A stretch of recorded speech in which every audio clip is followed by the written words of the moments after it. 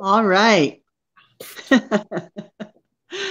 I like Mozart. I thought you would have picked something a little more familiar, Jean-Jerome, but anyway, I want to say hello to everybody. Welcome to everybody who's tuning in for this Friday, September 25th. It's the last Friday of September.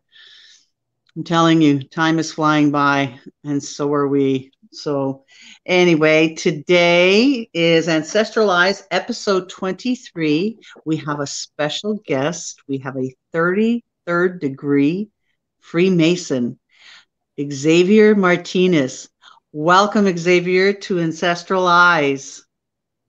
Thank you, Teresa. Thank you, Jean-Jerome. Thank you for having me.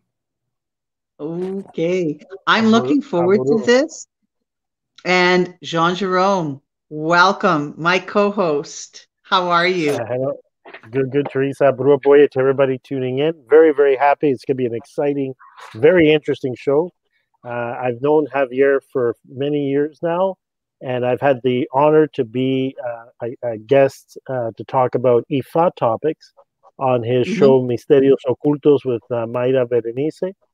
And we've spoken many times in the past, and I knew he was a Mason, 33rd degree Freemason. And I was very honored to invite him and have him with us tonight. It's going to be a great show. Definitely, definitely. You know, it's funny. Everybody knows a Freemason, but does anybody really ask a Freemason any questions? No, but we will tonight. I'm looking forward to this. I've been wanting to ask a Freemason these questions for a very long time. I've got 10 of them lined up.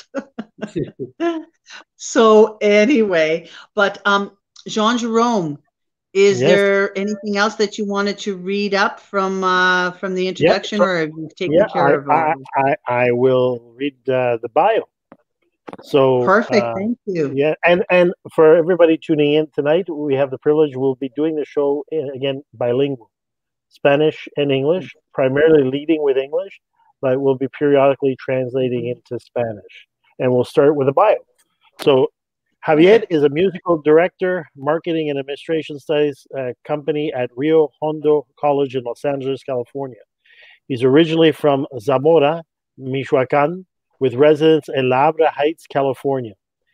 He's been in the entertainment industry. He's the founder of INTERMEX Music Publishing, career manager for artists like Joan, Sebastian, Los Freddys, Los Muecas, Tyranos del Norte, Grupo Yndio, Jenni, Rivera, and other artists. Founder of the PROMOTORES UNIDOS USA Society, he was nominated 3 times for the Grammy Awards for Best Producer in Regional Mexican category. Founder of MAUSSAN Productions USA in partnership with Mr. Jaime Maussan, 2001 to present, creating content for companies like History Channel, UNIVISION, YouTube, and Netflix. He's also the founder. He's also the founder of the show Misterios Ocultos with Mayra Berenice. A shout out to Mayra if she's catching the show from 2015 to the present. That airs from Los Angeles, California, to 15 cities in the United States of America. And I'll read this in Spanish. Perfect. Javier Martínez, director musical de estudios de mercadotecnia y administración de empresas en Rio Hondo College de Los Ángeles, California. Originario de Zamora, Michoacán, con residencia en Habra Heights, California. Él ha sido muy activo en la industria de entretenimiento, es fundador de INTERMEX Music Publishing, manager de carreras de artistas como Joan, Sebastian, los Freddys, los Muecas, Tyranos del Norte, Grupo Yndio, Jenni Rivera y otros artistas más. Él es fundador de la Sociedad de Promotores Unidos USA, nominado 3 veces a los premios Grammy como mejor productor en la categoría regional mexicano. También es fundador de MAUSSAN Productions USA en sociedad con el señor Jaime Maussan desde el 2001 hasta el presente, creando contenido para empresas como History Channel, UNIVISION, YouTube y Netflix. También es fundador del programa de radio Misterios Ocultos con Mayra Berenice desde el 2015 hasta el presente, que se transmite desde Los Ángeles, California, a 15 ciudades en los Estados Unidos de América. Muy bien, gran bienvenida a nuestro amigo y hermano Javier Martínez. Thank you, Jean-Jerome. Thank you, Teresa. We are honored to have you on board for sure, and to have you on our show. So I'm going to begin because, like I said, I've got 10 questions. So my first question to you is going to be, like we ask all our guests, is when did your spiritual journey start? What was that pivotal event in your life that prompted you to your spiritual path? Well, I like, in my life, I like to read. I was an avid reader. Okay? So in my junior years of school, one of the class that I get amused, it was a history of the world. Okay, the history of the world and cosmography. Yes. So at that time, I didn't know what I want to use. What use going to be for me, for myself, that kind of studies. Okay, and very early ages. Later on, when I keep reading books and going to my life, to my I come from Mexico to the U.S. Before to get into the spiritual, you get into live your life in this material world. So you have to fulfill your necessities, right? Yeah. So when you're that, I mean, as time start going past by, you start to mature yourself. That's right. All depends who you are friends with, who is your friends, what kind of environment is around you. Absolutely.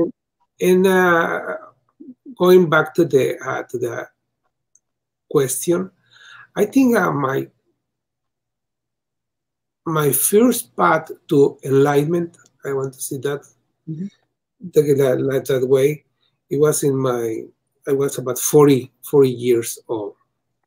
Now I'm 60, so about 20 years ago. And I come from a Catholic family.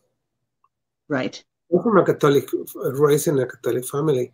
So I believe in God. I'm a Catholic. And but like I say, my first needs were to make a career, to live in this world, one more time, this material world.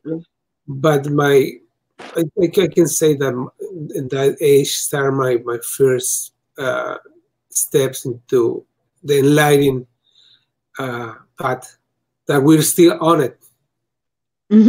Absolutely. We always are. We are never ending when it comes to our spiritual path, for sure. Right.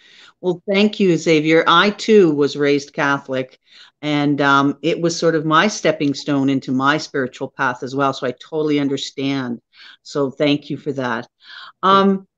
Now, is Masonry, I know it's not your own, but being Catholic is not your only spiritual path, but Masonry is also a spiritual path.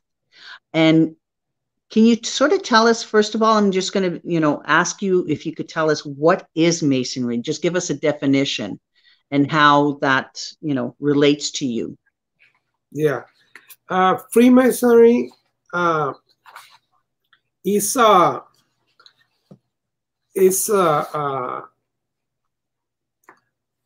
way of life. It's a fraternity. Okay. Okay. Freemasonry is a school. Mm-hmm. It's a school of philosophical school. Okay. Mm-hmm. Where they made leaders. It's a fraternity of men bound together by oaths. Right. And we have Masonic laws, legends, and customs, charge the rules. So Freemasonry teach lessons of social and moral virtues. Okay. And we manage ourselves based on symbols of the tools and the language of the ancient builders, using structure of symbols and to do the character of men. And we are, as Masons, we are obligated to practice brotherly love, mutual assistance, equality, secrecy, and trust between each other. So that's what Freemasonry is. That's what it is. And that's what appealed to you, obviously. Going through your life, coming to that stage in your life, you felt a need to express that and to share. Besides just being, following your Catholic belief system, you wanted to get into Freemasonry, to share, to get into the philosophy and expand that spiritual side of you in a scientific way, would you say? Not necessarily. Let me tell you why. Okay. When I was 25 years old, I was 24, 25 years old. One of my coworkers, he approached to me, and he asked me if I was a Freemason. And I said no, that I was. That was the first time that I hear that word, Freemason. And he said, really? And I said, no, I'm not a Freemason. And he says, how strange, because you behave like a Freemason. For caring for others, and a leader, and with a character. So, and he asked me, he invited me to enroll in a Freemasonry. Oh, wow. At that moment in my life, I couldn't do it. I could not do it. Why? Because I was 25 years old. I have about 2 years that I was newly married, starting a family, starting a family business. Took a lot of your time. Yes, I was. I mean, I just come from myself from Mexico to the US. I have nobody here. So to start a business, start a family, and I get into college. So, I mean, to educate myself. So it was too much going on, and my goals were, I mean, I was thinking about buying a house, and then, I mean, it was a lot of things happening. I mean, I was working the 24 hours, I used to work 36 hours. Wow. So, but I was more into building myself in feeling a dream for my family. Absolutely. So in that time, I don't have the time to be a Mason. And then I was keeping reading, and I mean, I read a lot of books. And I stopped reading for some years because in my career as a music producer, I used to manage the careers from professional artists. And right. I mean, that's crazy. I mean, I used to work 7 days a week. Wow. And because you had other commitments, for sure. Yes, during the week I was I was selling the names of the concerts. Okay, Mm-hmm. in the weekend I have to go to the venues with the artists to the performances, and to get the money and pay them all, and then come back Monday, did the same thing, and then I went to college. So it was some kind of you were busy. Oh yeah, yeah. Very busy. You had no time. I mean, your family, your commitment to building your career, and commendable. I can see why that gentleman, why that friend of yours came up to you and said those things. That'll lead to my other questions for sure. So, keeping in line with the questions, so. Could you tell us about the origins and the foundations of Masonry? When did it start?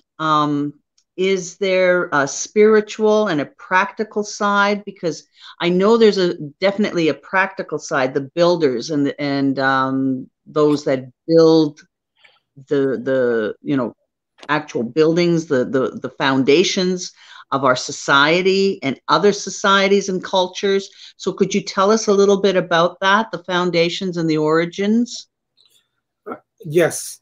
There are, let me do my notes here. Mm-hmm. Yes. I'm glad I was able to send you the questions ahead of time to prepare for all of this. Yeah. No. I do my homework. Good for you. Good for you. No, and that's what we do with all our guests. So the research and okay, the beginning the Freemasonry, as we know Freemasonry, right. In the beginning they were before the 1700s. The Freemasons, we use the terms of operative. So it was constructors. They were the builders for the cathedrals. Right. And temples like that. Okay, they were Masons. Okay, they were Freemasons. They were Masons. Okay, to describe the difference between the two types of Freemasonry, operative, and nowadays we are speculative. Well, I'm going to tell you that later. But first, at the beginning, Freemasonry, it believes to come to over the 1,000 years, and they believe the Solomon Temple, the Temple of King Solomon, was for Freemasons. So now we take that as the first temple of a Freemason. In the new history, the Freemasons, the Masons were the ones who, like I said, who built the cathedrals, the temples. And they have this kind of communicate themselves because they were travelers. They used to build a temple, a cathedral, and then move to the next town to build another one. They were journeymen. Yes, travelers. And they were free. And then they have to come up with some kind of recognition between them. And when they go to ask for work, they don't have a resume, but they have the signs, and they have some kind of handshake, and with that handshake, they know if they were apprentice, or it was a craft, or it was a master mason, or it was in a higher position with that handshake. So we take it from that, and then in the first Grand Lodge that we know, it was found 1717. Okay. 1717. And it was the Grand Lodge of London and Westminster. Later called the Grand Lodge of England. Okay? Right. It was found on St. John's Day, the 24th of June, 1717. This happened when 4 existing London lodges meet for joint a dinner. So after that, so many lodges were expanded to join in a regular body. So from there, they come to be known as the moderns. Like I say, it was the speculative work. Okay. So the Masons make this transition from operative, the builders of cathedrals, or to speculative. And now we start to build ourselves, to work in ourselves. Okay, so in other words, the actual the operatives, they were the ones who actually physically built. They were the journeymen, the travelers. Yes. And the speculative, these are the ones that evolved to philosophy. Am I correct in believing that? Because because philosophy in Freemasonry, it doesn't come in the first degree, in the first grades, in the first degrees. It comes later on. Okay. Because first you have to work in yourself. It's like a regular, I mean, like you have to work on your spiritual self. Before that, before to be a doctor or an engineer, let's put it this way. Let's make an analogy, okay? Before that, you have to go to kindergarten, then elementary, then middle school, then high school, and they say, hey, what happened with the specialty? Hold on. You have to go to college and then to master degree. Right. So for us in Freemasonry, spiritual, it comes like a master degree. Ah, okay. No, it's no way. Before to be a doctor, you have to go to college. Before to go to college, you have to have to high school, and on and on and on. Okay. So that's, I got it. That's how it is. Right. Because when you get initiated as a Mason, you're not a Mason. You're an apprentice. Right. You have to work yourself from there to the fellow craft. Right. So it's another ceremony to give you that degree. Right. And then after that, it comes Master Mason. And until the degree, you are a Mason, not before that. You're an apprentice of Freemason, you're a fellow craft of a Mason, and then you're a Master. Now you can call yourself a Mason. Okay. So basically, when you first get initiated, you just got your foot in the door. That's it. Yes. Right. Okay. Interesting. Okay. All right. I'm getting the picture now. Yes. I love that. Okay. All right. So I'm going to move to my next question, which is, so given that, where are the different schools of Masonic temples worldwide? Because we know that there are, but the one in specific, before giving us an example, we know about the Scottish Rite and its 33rd degree system. And how does that fit in with you? Because you are a 33rd degree Mason in the Scottish Rite. Yes. You chose this, but you chose to do this in Spanish as opposed to English. And I know you told me during our interview there's a difference between the two. So could you give us a little bit of insight into that? Let me tell you first of the degrees. Okay. Yes, please. Let's start there. Right. The first grade is apprentice, entered apprentice, like I say. It's the new member of the lodge. And the second degree is fellow craft. Okay. So, and the third degree is the master mason.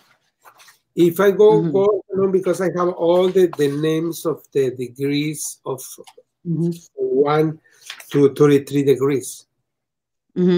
Okay, so there you are. There is is that for the Scottish Rite on the right? The Scottish Rite on the right, and the arc in the left, or is the arc, or is the Rite of York? Rite of York. Yeah, left is and then right, Scottish Rite. Scottish Rite, and the other is York. Yeah, the York, right? Okay, that's right. Okay. Yeah. So let me. Sorry. So okay. So we have the Scottish Rite, and then we have the York Rite of Freemasonry. Now, is that worldwide? Does that follow suit worldwide? The Scottish Rite and the York Rite, no matter where you are in the world, it's the same thing, right? I mean, okay. We have the French Rite. We have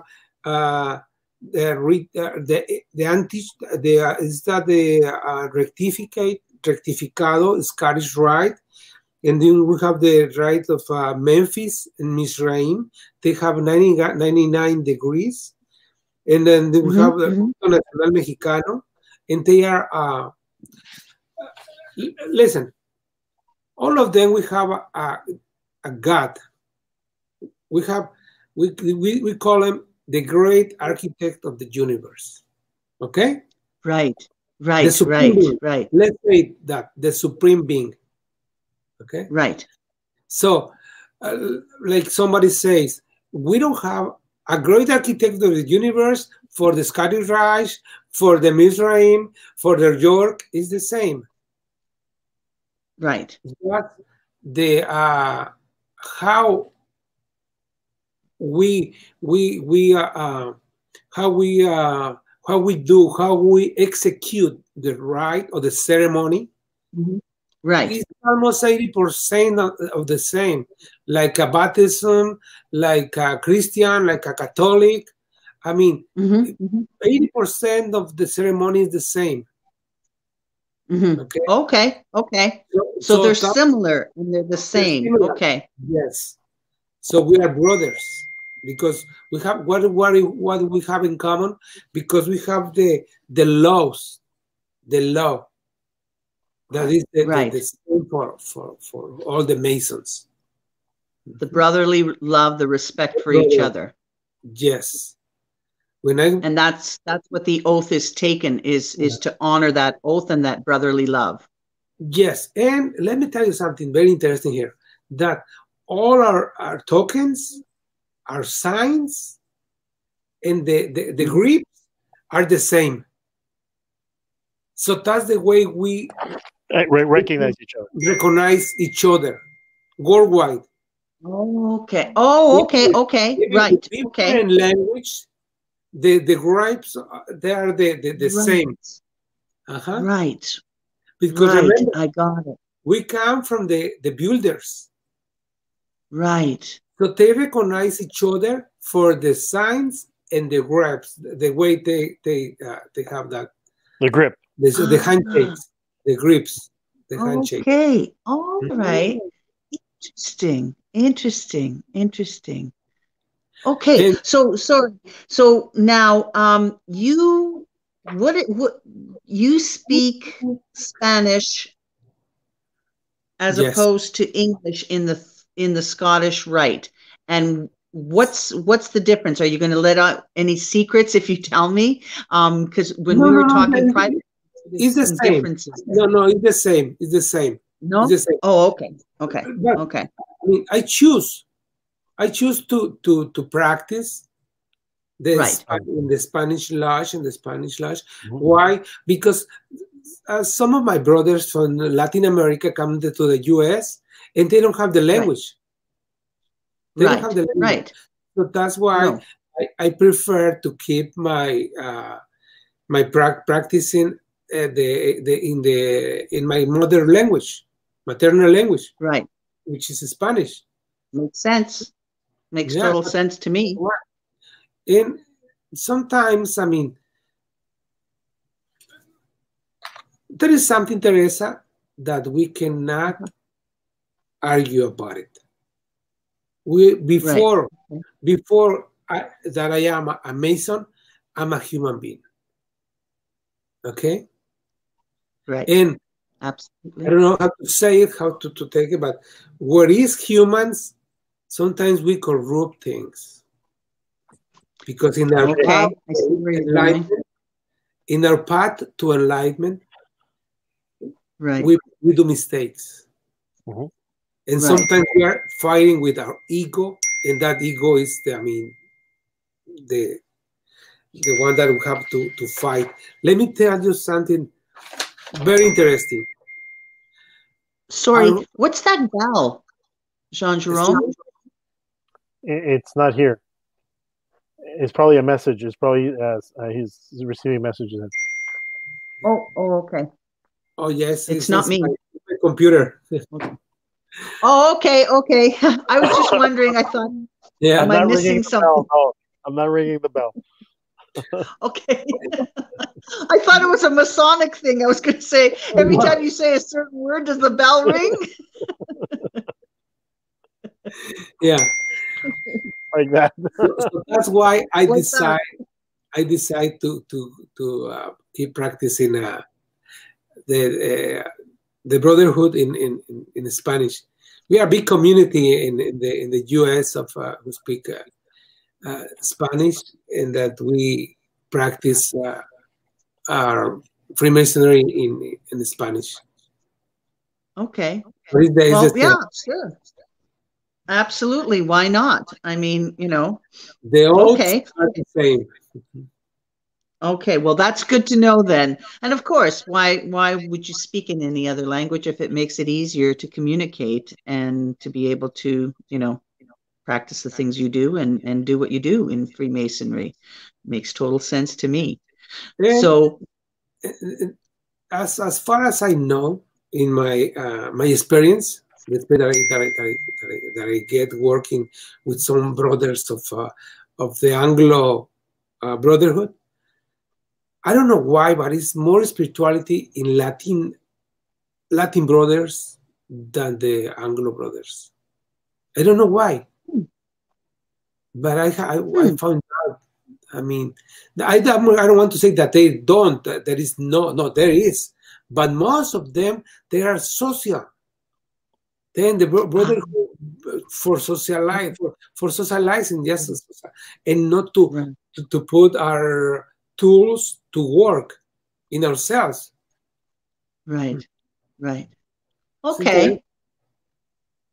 Okay, that makes sense. Okay, so I'm going to move along, and I'm going to now I'm going to ask in our past history, in our human evolution, throughout history, we've had historical figures that were Freemasons, and they obviously influenced history. And why do you think that is so? Are there basic tenets or beliefs that would, let's say, influence these, you know, historical figures? Could you name some historical figures, and could you sort of tell us how you could see that they would be so influential in our society and our cultures? Yeah, I'm gonna go like you say to some of them, some of the remarkable Freemason. We have George Washington, Benjamin Franklin, Paul Revere, and John Hancock from the U.S. In the U.S., we have 15 presidents that we they have been in the Brotherhood.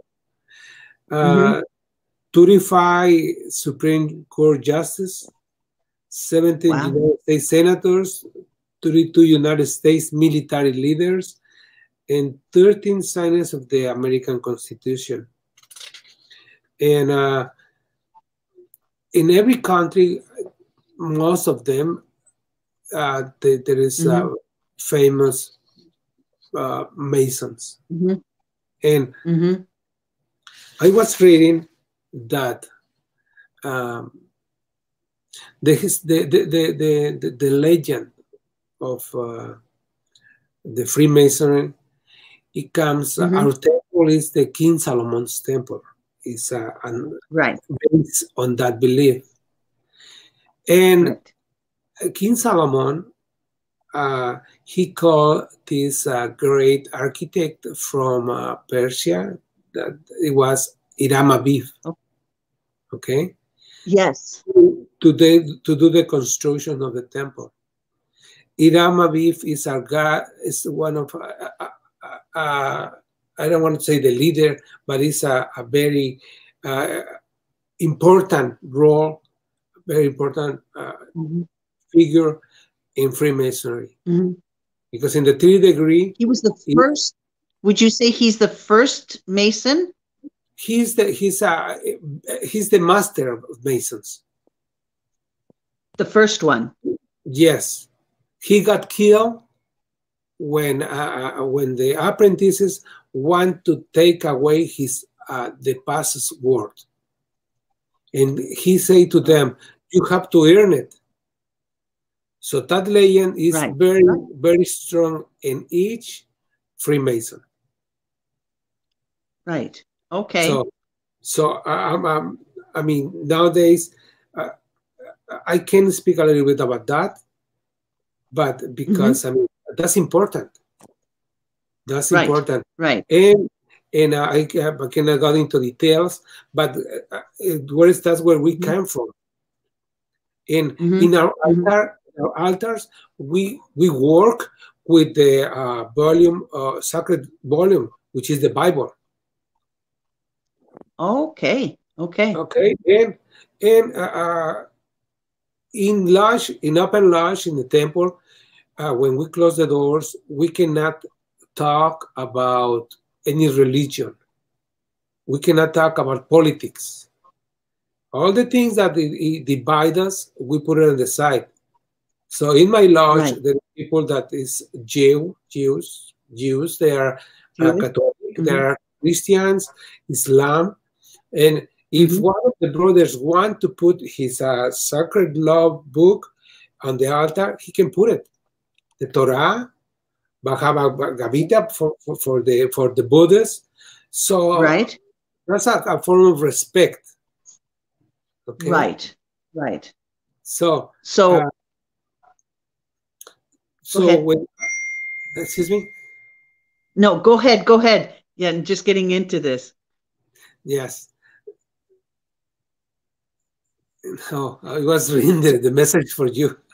So yeah, I was just reading Melvin's message. Okay. So with all these people,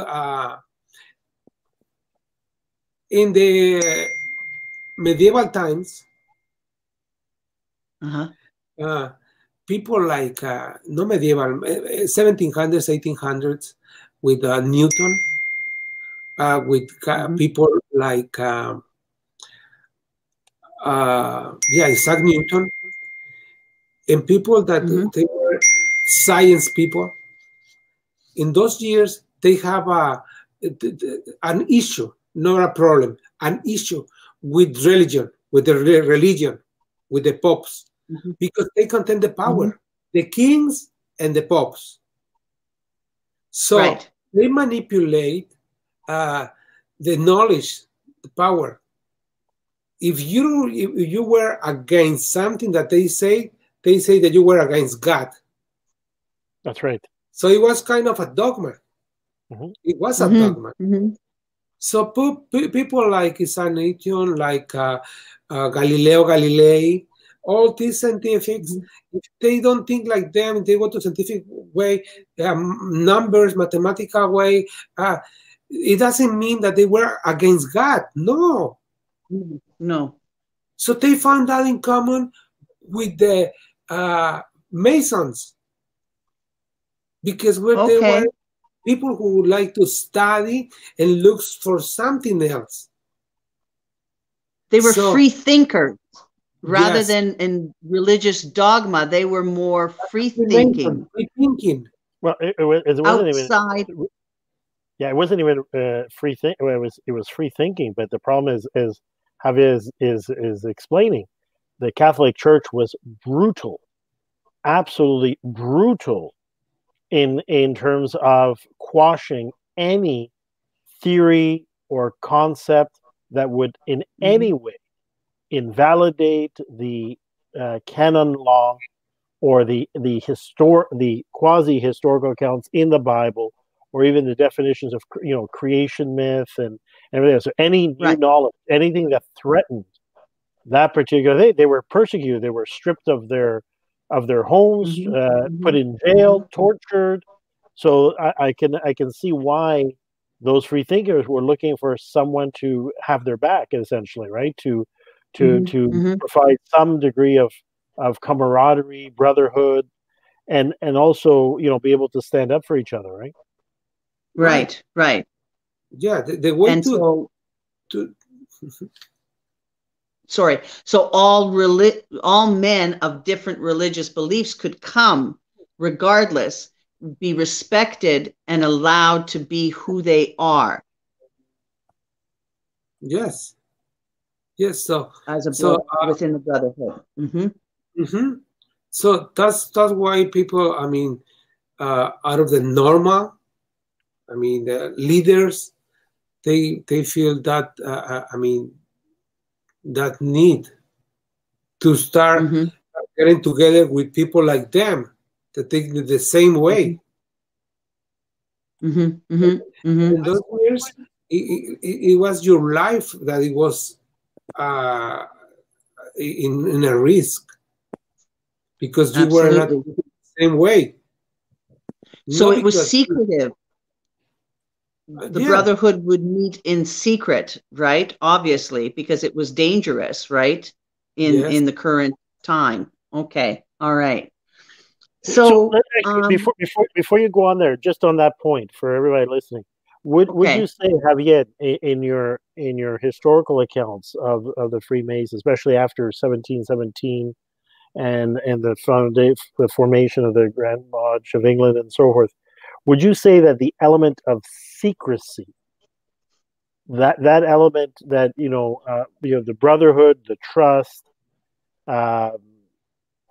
love, but most the secrecy aspect was in fact a response to persecution or to the threat of persecution by other powers like the Catholic Church or other kings and all that could feel threatened by people that had free thinking and had revolutionary ideas and so forth? Yes.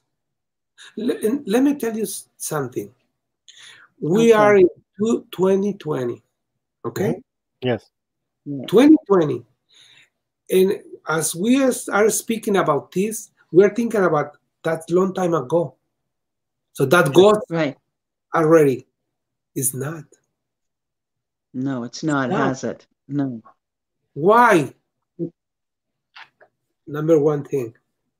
The number Politics. one. No. Our first enemy in Freemason, for Freemasonry, is still, for 1,000 years until now, ignorance. Ignorance. Okay. Nobody's taking you away to study Freemasonry. Nobody. Just yourself. Nobody is constricting you to go and don't say that, don't look at that, no. But we just go by he says, they say, you say, they say, and they don't go and look for the truth. Okay. So now, and in those years, always knowledge is power, remember. Absolutely. If you enforce it. If you don't enforce your knowledge, you still nothing. You don't have to read, and you don't never read. I mean, the same thing like that. Somebody that don't know how to read. The other is the same. Right? So it is definitely I'm getting the idea that it's a fraternity of those that gather to expand their knowledge, to put away their differences, their ignorance, to go forward, to reach, could you say, mutual, I want to say respect, but more than that, it's more of a mutual understanding and coming to terms with how they can improve society in what's going on. Yeah. Say that? We go, what I learned is that we go to the lodges to work in ourselves, to build ourselves. Okay? Okay. So we fight against ignorance, against fanatism, and against tyrants. Tyrants. Okay? So in that, remember that it's a fraternity, and remember that it's a philosophical school. To work in yourself, to dominate your passions. Okay. So everything comes from inside out.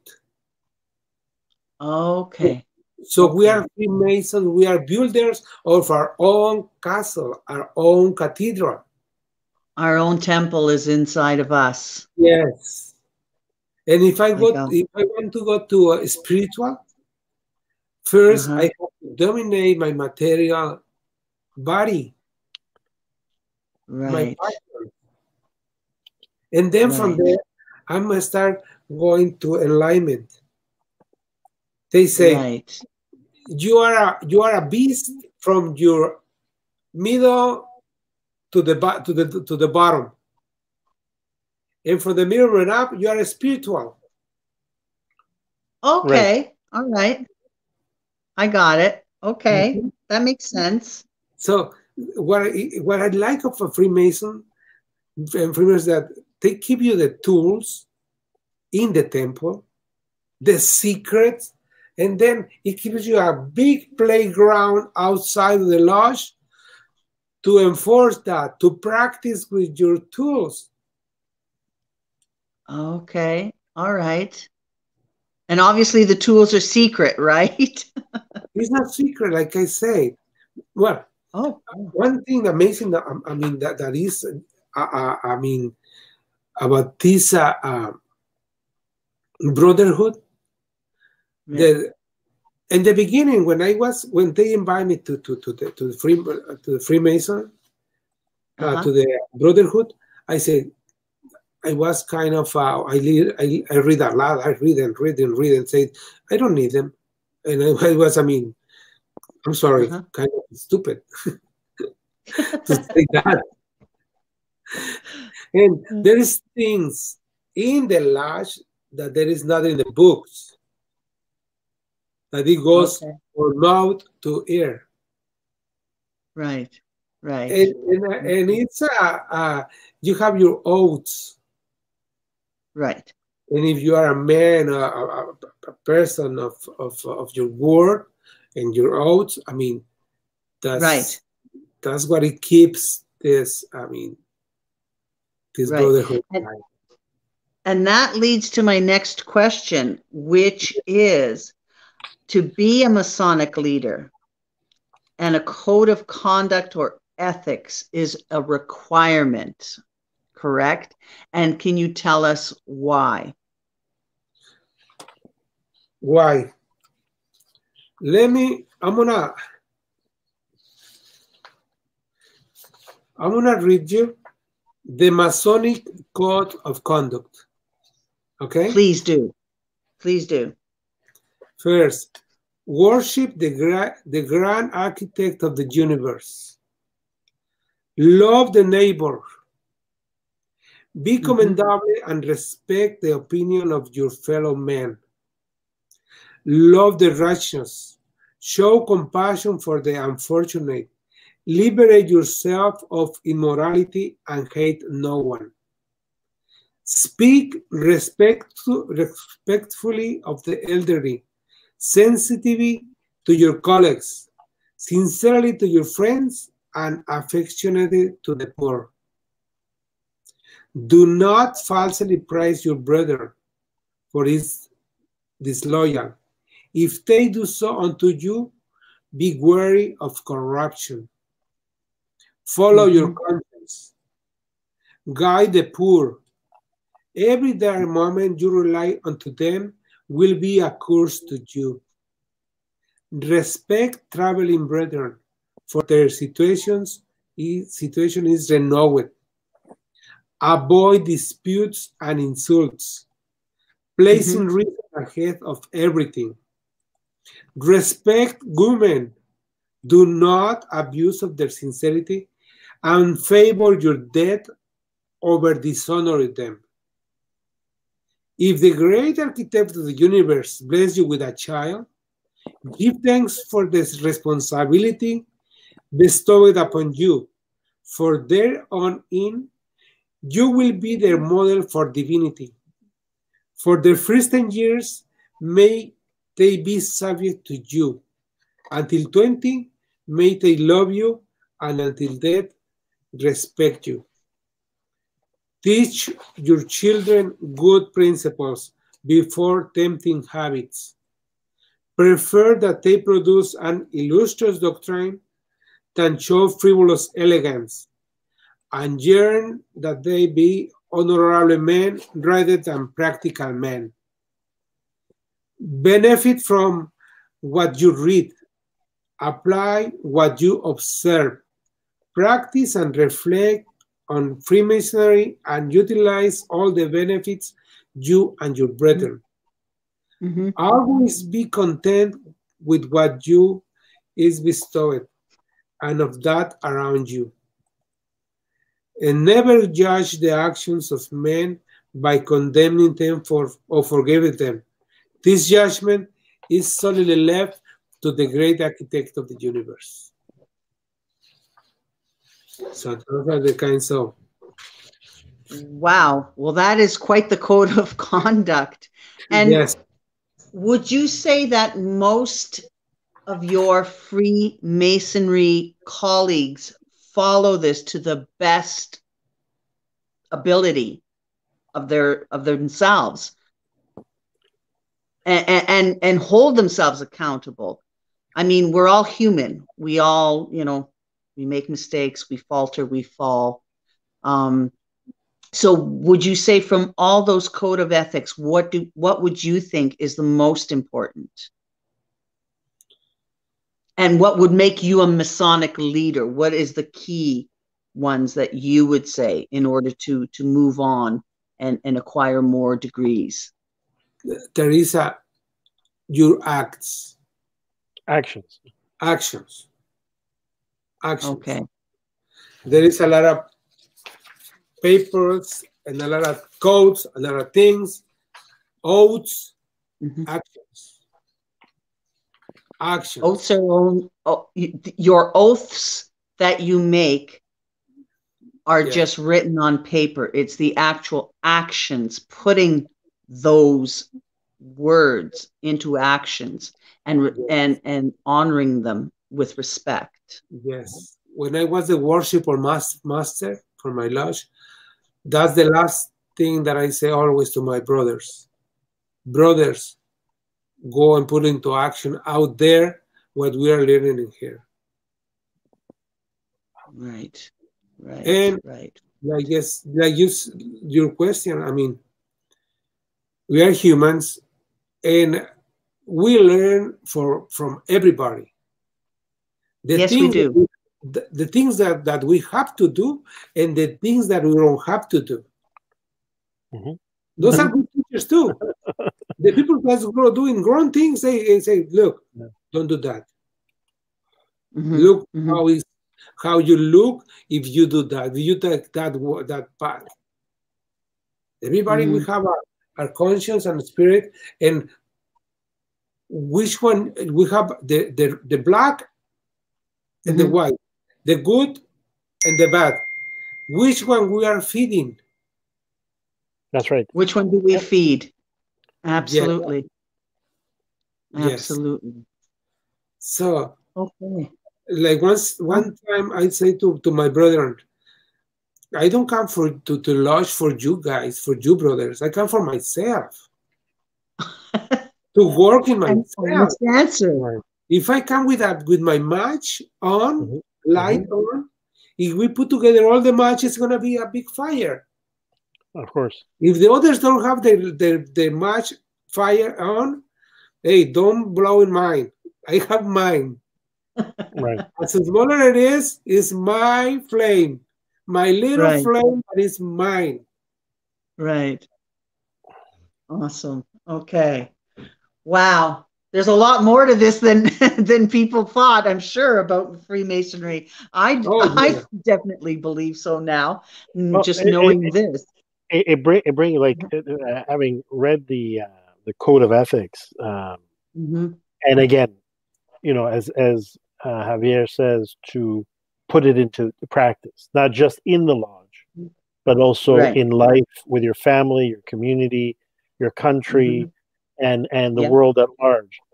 It reminds me of a quote that we used to say, "Virtue without religion remains virtue, but religion without virtue is hypocrisy." Yes. Absolutely. Yes. Absolutely. Yes. Yeah.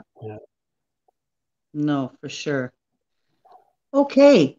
So then I'm just going to jump into a completely different question from there, and that is what people don't know, and people do want to know about Knights Templar. And I believe that there is a relationship. It's a facet of Freemasonry, if I'm not mistaken. So Xavier, could you tell us what is the relationship between the Knights Templar and Masonry, and what is the difference between the two? And did one order come before the other? So my question number 8 has 2 parts to it. So first of all, what is the relationship between Knights Templar and Masonry before we go into the difference between the two? Okay, let me tell you something about the Templars. Yes. The Templars, there is an order of warriors that were monks, and they were formed in 1118. 1118. Okay. 1118. And after the First Crusade, they were named officially the Poor Knights of Christ. They were called the what? The Poor Knights of Christ? The Poor Knights of Christ. They were monks. Oh, okay. They were monks. Okay. Yes. In those years, Rome, remember that Rome conquered Israel. It was Jerusalem. In that century, the 11th century, they were losing Jerusalem. So because of the Crusades. Yes, the influence of that's how the Crusades start. The reason.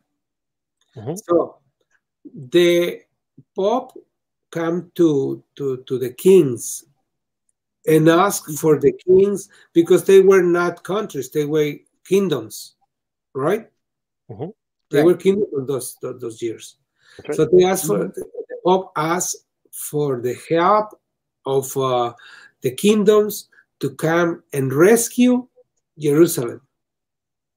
Right. So they say they create a bulla. A bulla is like a mandate, like there's a law.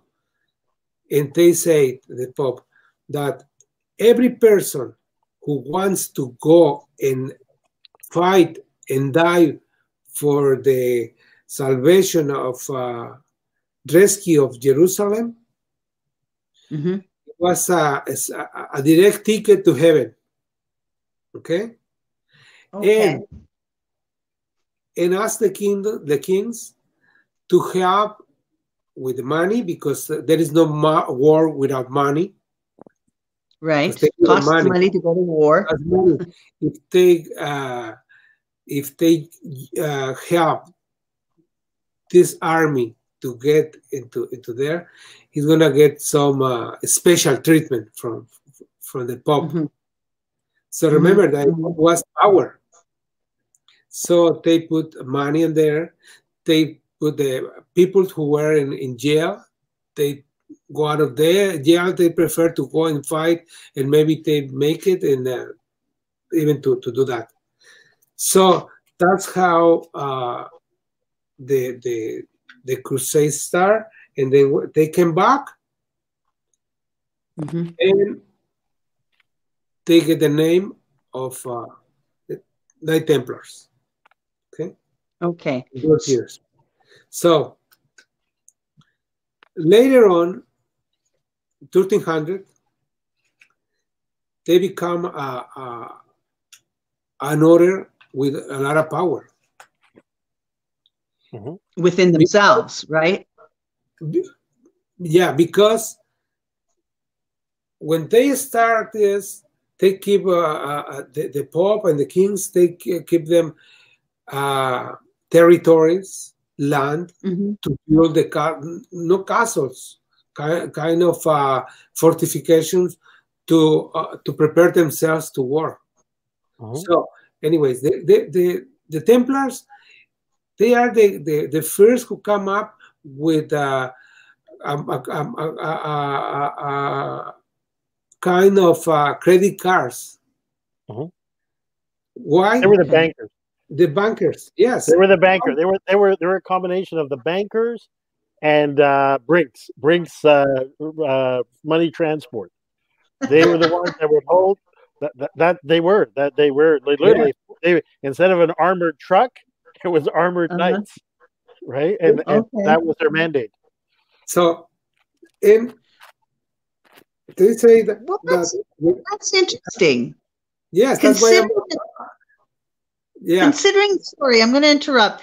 So, considering that these were so-called monks, how the hell did they become the bankers and the Brinks guys? Let me tell you why. For that very reason, and Javier will tell you. But let me tell you why. Now you're gonna understand why. And don't you remember, we don't have highways, we don't have light, as we know. So you have to stop in the night to follow the trip the next day. That's right. Every night. Remember? Right. So you got money. If you go from your hometown to the next, it was 3 days away. If you want to go to buy something, there was a lot of robbers on the road. And what they do? The Templars, they have money in one town. So in the other town, they have money. So they keep notes. So you don't have to pay them $1,000 as a note. So with that note, in the next, you deposit that $1,000 in that town, and in the next town, or in whatever town you want, they're going to give you your money there with that note. Very much like a bank transfer, a wire transfer, a check. But they were charging 5 to 10%. There we go. Oh my God. That's how they started. Okay? Holy Hannah Banana. Okay, and when they come back from the first crusade, like they say, they get this from the Pope, the exemption of taxes. Everybody they paid taxes in those years, but not them. Because they were fighting in God's name. Oh, okay, but where would they get all of this booty? Was this when they would go over to Jerusalem and basically, I guess, rape and pillage? I mean, like, where are they getting this money from? Poor people weren't donating this to them. Where was this money coming from? Like, these are just monks. I'm still not understanding. Remember that I told you that they ask yourself like a monk to act like that. But if you were king, they ask you for money for that purpose. And they ask you for land. The kingdoms, you're saying the kings would donate this money. Yeah, the kings would bankroll it. The kings would bankroll it in to reach, papal favors or papal land or influence and all that. But the trustees, the bankers, were the Templars. They were chosen precisely because they were monks and they were supposed to be above the temptation to steal or to rob from each other or to misuse the funds or to breach their oaths. And they sounded like they had to be pretty strong. So it wasn't some sniveling little monk. He had to have some sort of substance to himself physically, right? No, remember, the Templars, the Templars were, they were not monks. They call it monks. But remember, there are a lot of people from the prisons, they set it free to go. I was going to say, you said they were formerly prisoners, so these guys were just not your little, absolved by the Pope, I can play dominoes better than you can, and and make them monks, so to speak, right? Yes. And one book that I'm going to recommend everybody to read is Born in Blood. What's it called? Born in Blood. Born in Blood. Born in Blood? Yes. Born in Blood. Yeah. Yes, that's one of the most interesting books for Freemasonry and Templars. So it's a very good book. You know where I see these guys, Knights Templars, evolving to, right? The mafia. Okay, nobody's laughing. No. The Knight Templar, as I know now, the Templars, there is no. They don't follow they don't have the same impact as the Freemasons. Okay. Well, they were released prisoners, right? So of course my mind's but not all. But you have to understand, they weren't all released prisoners.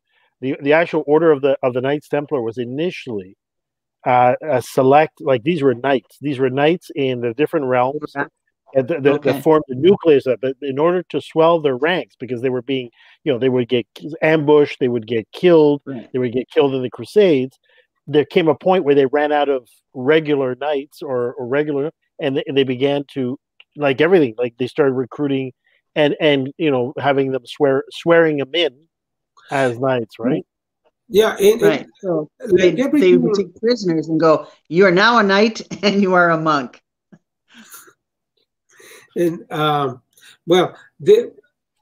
in the Scottish Rite, we have 33 degrees, right? 33 degrees. But I'm gonna read it real quick, okay? The first grade is Enter Apprentice. The second is Fellow Craft. The third, Master Mason. Fourth, Sacred Master. Fifth, Perfect Master. Sixth, Intimate Secretary. Seventh, Provost and Judge. Eighth, Intendant of the Building. Ninth, Elect of the Nine. 10, Master Elect. 11, Sublime Elect. 12, Grand Master Architect. 13, Royal Ark of Enoch. 14, we have the knights from there to the 30th degree. The 14th degree, right. we call them Scottish Knight of Perfection. The 15th, we call it Knight of the Sword. 16, Prince of Jerusalem. 17, Knight of the East and West. So as you can see, we have the knights in there. 18, Knight of the Rosicrucians. The Rosicrucians. Yes. So we get to the 30th, who is Elect Knight Kadosh. We can see it in the picture that Jerome put on there. Okay. And the 31st, Knight Aspirant or Grand Inspector Inquisitor. So there is where we have the Templars in there, the Knights. Okay. So they really became integrated with Freemasonry. That's what I'm kind of.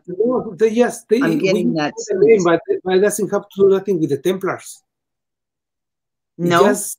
No. But so what's the difference between the two? Because people think that because it says knight, caballero, knight is a knight templar, knight of this is nothing to do with that. Nothing. I'm a knight templar. We can speak about that in another program. But a knight templar is nothing to do with this.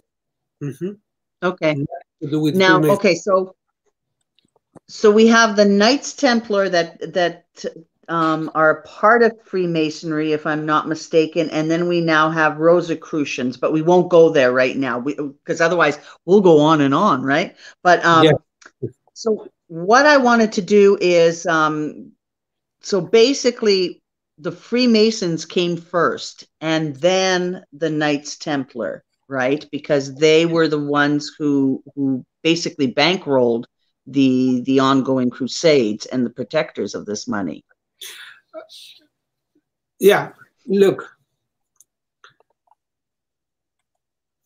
in the 1400s, remember that the Knight Templars, I'm going to speak a little bit of them.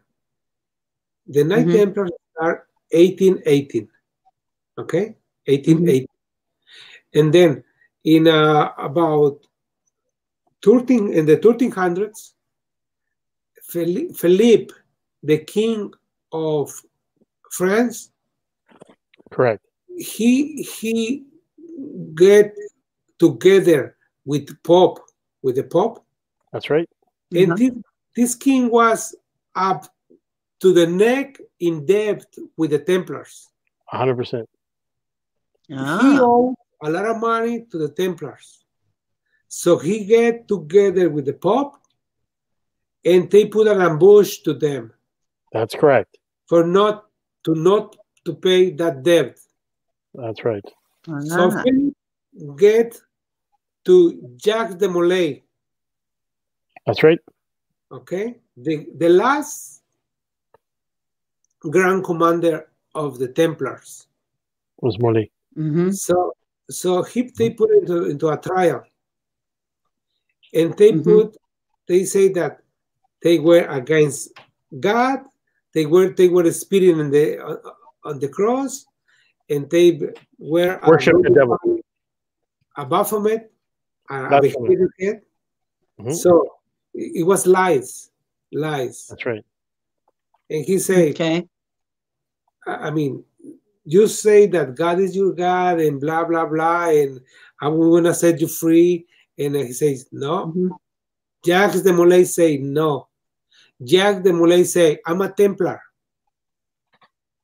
When I become a Templar, my oath is to serve and die for God. And today, I'm fulfilling my oath. Right. But let me tell you something. To the Pope and the King, you are taking me to a jury for yourself. That's right. But before a year, God is gonna take care of you. God, you're gonna be under you're gonna be judged for God before you're gonna be judged before the eyes of God. Yes, and they die before 1 year from that. Yep. So that day, when they killed Jacques de Molay, it was a Friday the 13th, and they killed a lot of Templars. Friday the 13th, 1307. And this is where Friday the 13th. That's what. That's where the idea, the concept that Friday the 13th is unlucky comes from the unjust slaughter, rounding up slaughter of the Knights Templar on a concocted set of charges in order to steal their money and wipe out the king and the Pope's debts. Right. So the Templars. Interesting. They got too powerful and too rich. They knew about this, and they never get the money. They never get the money. Because the Knights Templar hid a lot of their money all over the place. I mean, I just came recently. One of the places is the Chapel of Rosslyn in England. Yes. Okay. And that was built by Michael St. Clair. Okay. Yes. 200 years after that. And there is a lot of mystery in that chapel, because there's a lot of mystery to the Knights Templar. That in there, there is the Grail. Holy Grail. Yes. The Holy Grail. The Holy Grail. Yes. Because there's a spiritual component to the Knights Templar. And as legend goes, the Knights Templar themselves, when they went to Jerusalem and when they were in battle against the Saracens, they also befriended them and learned from them and took some magic components from their belief system. And this is where the Knights Templar and their spiritual path had that extra little something that I think made them a little, how could you put it? There was a mystery to them. And this is what sort of, would you say, the basis of future secretive societies was this religious and belief system, this mystery to them. Was this something that Freemasonry was a part of and the Knights Templar? Could you sort of expand a little bit on that, would you say? When the army of the Templars get to Jerusalem, when they conquer Jerusalem, they choose the ruins of King Solomon's temple to make their headquarters. And they say that they found something very interesting there. Okay? They escaping and taking things from the bottom. And they say that, some says that they found the Holy Grail in there. Others say that they found the spear, that the one that this Roman pierced Jesus' side. Yes. Yeah. And the cup. Excuse me? The Grail. That's the Grail. The cup. That's the Grail. Yeah. But the spear, the divine spear. That's right. The spear. To see if Christ was dead. And some says that they find out the the real the things that they can show that Jesus Christ have a meet with Maria Magdalene, and they have a line of descendants. So if they come up with a light to the light in there, the Christianity is going to be over. So that's one of the saints that they say, because they have a lot of power. They say that they have, like we said before, Baphomet. In Baphomet, it was the head of John the Baptist. So some kind of powers that they get in there. So that's the legends. That's the legends. No, there's a lot of mystery to the Freemasonry and to the Knights Templar for sure. I mean, books like Dan Brown's novel and the movies subsequently coming from that definitely played a lot on that mystery, and very fascinating stuff. And also all the riches, the booty that the Knights Templar basically went through entire Europe, and I think they made deposits of their wealth and everything. I came to recently find out that even in Poland, in St. Casimir's Cathedral, they had found some catacombs deep under the actual church, and there's some evidence of Knights Templars, having been there. So I'm sure there's also a whole set of, as you say, sigils and, secret symbols that even the Knights Templar would use amongst themselves or with each other. So people who are looking for treasures left behind of the Knights Templar would definitely be able to find these clues by these symbols, wouldn't you say? Yeah, absolutely. Yeah, the chips of Christopher Columbus. They have the Templaria, the cross. La Pinta, la Niña en la Santa María, the chips. He was traveling, and they said maybe he was the Templars. I mean, there is some, like you say, there is things over the years that there starting. We have Oak Island in the Atlantic. They are looking for the treasure of the Templars in there. In Iceland too, right? Yes. They say that a lot of pirates were under the temple, because the Templars, remember, it was power, and it was as they have the Knight Templars of Malta, the Knight Templars of Malta, Yes. Yeah. So yes. Tell us about that. There is different lineage of Templars. And so what was the difference? Why was there a split? Could you tell us about that? I don't have the right the whole history of that. Yes, okay. No, I don't have, but I don't want to say nothing that that I'm not sure of it. Okay. But there is different Templars. Okay.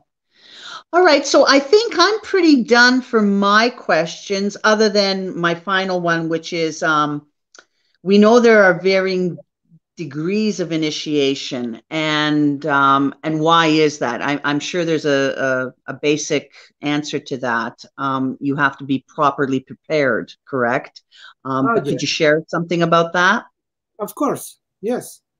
I put you, well, like I said before, when you enter apprentice, your initiation ceremony, that's a ritual for that, okay? And then from there, it goes to Ibarize for the time to go to the second degree, fellow craft. And right. then the next. So every degree comes with a ceremony. It comes with a test also, like in school. Okay. Up to the 32nd. Up to the 32nd, you have to do a test, and you have a ceremony, and they give you your grip and your token and your password and your and the word. Code word. So in that's the Okay. grip, the password, and the sacred word that goes in person. There is no book of that. Okay. It goes in person. But the 33rd degree, you don't have to do a test. You just are it, right? Because because that the higher body, they recognize you. Yeah. It's a recognition of your peers. The recognition of your career. Okay. Your peers. Yeah. Okay. So I'm done my questions. I thank you, Xavier, very much. I've learned a lot. I really have.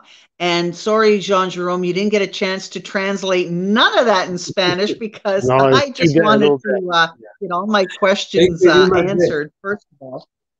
Yeah. So anyway, so I'm going to let you take over now, Jean-Jerome, and go right ahead, okay? Since I've hogged Xavier all to myself, now I'm let him talk to you. Thank you. So, Javier, I'm going to do this in Spanish. Perfecto. Okay. So to segue in Spanish, and I'll translate it accordingly. Okay. Javier, muchas gracias porque nos ha dado una muy buena explicación, tanto el espíritu, la cuestión de la ética de los masones, el porqué de los masones, un poquito la trayectoria histórica, también un poco la relación con los templares. Unas preguntas. Dentro de el Scottish Rite o la masonería hoy día, usted ha mencionado que, y también cuando hablábamos por privado, que en los templos no se habla de la religión ni la política, se hace énfasis en la virtud, el comportamiento, la integridad y trabajar sobre la persona. Pero usted ha dicho que como símbolo de el creador, del gran arquitecto, y por respeto a las diferentes religiones representadas dentro del templo masónico, dependiendo que muchas veces hay un libro sagrado de las diferentes religiones componentes, puede ser en la Biblia, el Corán o el Torah, en el cual se hace cierto juramento o está presente como testigo de lo que se está, de los artículos, lo que se esté discutiendo dentro de la logia. Correcto. Sí. Una pregunta ahora, le hago, en base, usted sabe, punto de vista IFA, Orisa, dentro de los templos hoy día, a su conocimiento, existe, al igual que la Biblia, el Torah, o esos documentos, o esos libros sagrados, símbolos de, por ejemplo, de IFA, por ejemplo, para los Yoruba, en casi toda parte de Nigeria, y hasta también en la diáspora, hasta en Cuba, en la disciplina afrocubana, todo lo que era juramento, todo lo que era conducta, juramento, virtud, palabra, y eso se juraba con Ogún. Entonces se ponía un caldero, ¿tú entiendes? O una representación de Ogún, al cual la presentación de Ogún para jurar, ¿tú entiendes? Fialdad, o cualquier compromiso como hombre, se hace con Ogún a pena de muerte. Claro, sí. Entonces, dentro de sin traicionar ningún secreto, ni ningún elemento que usted no pueda divulgar. Usted, a su conocimiento, en alguna logia hay el símbolo de Ogún o en la oricha Ogún como símbolo para hacer juramento, por ejemplo, como eso? Mira, no, yo no he visto. Ok. No lo he visto. Okay. Porque, muy buena pregunta, pero a nadie se le ha negado. O sea, si no lo veo, si no lo he visto, no quiero decir porque no lo aceptemos. No. Okay. Cuando digo de los que con los que hemos trabajado, es porque alguien nos lo pidió y nosotros aceptamos ponerlo ahí, en el ara, en el altar.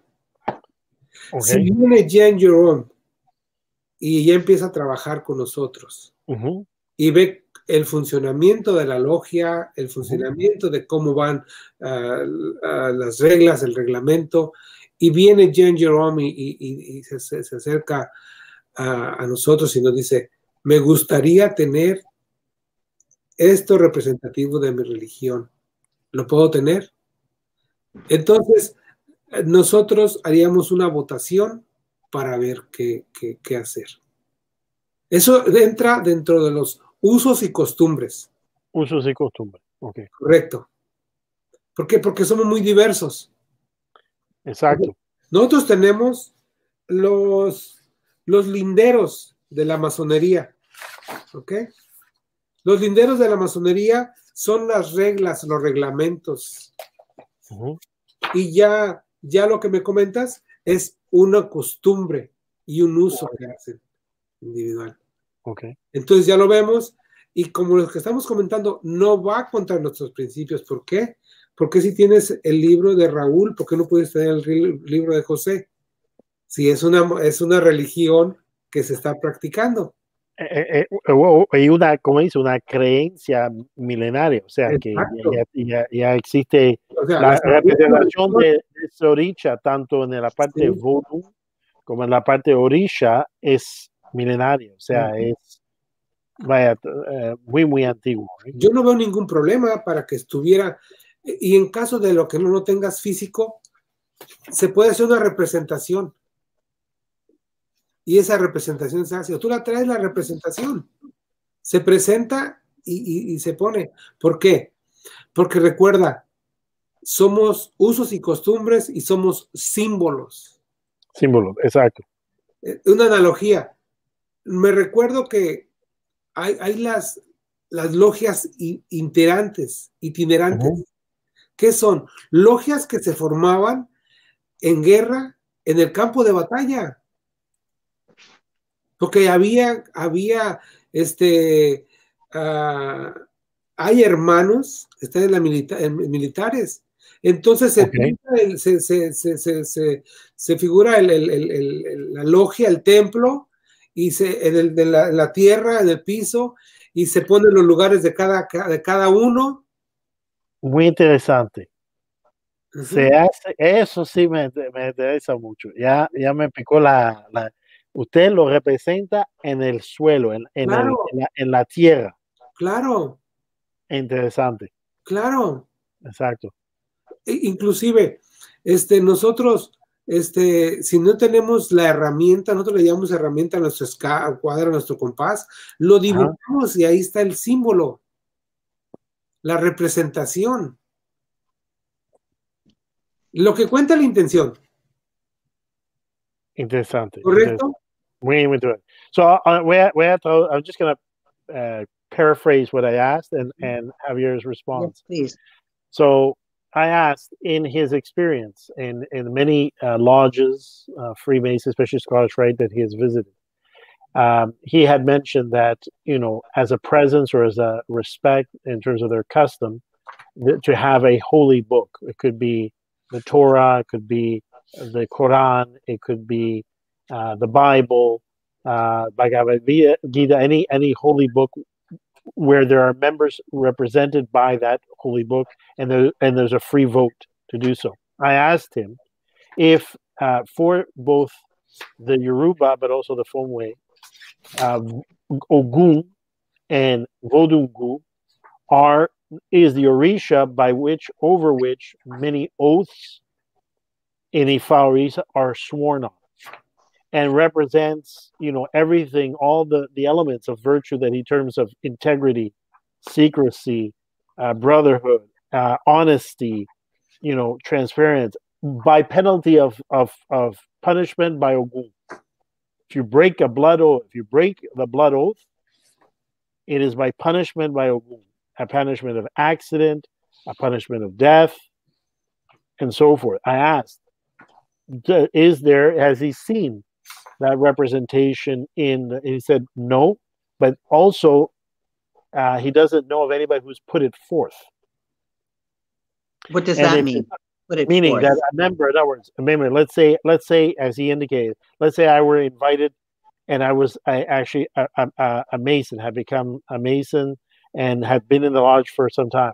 I could say this is a symbol which is very important to our belief system and is a representative, is, you know, very ancient, and is a representation of oath taking and being a sort of a trustee or a watcher of oaths.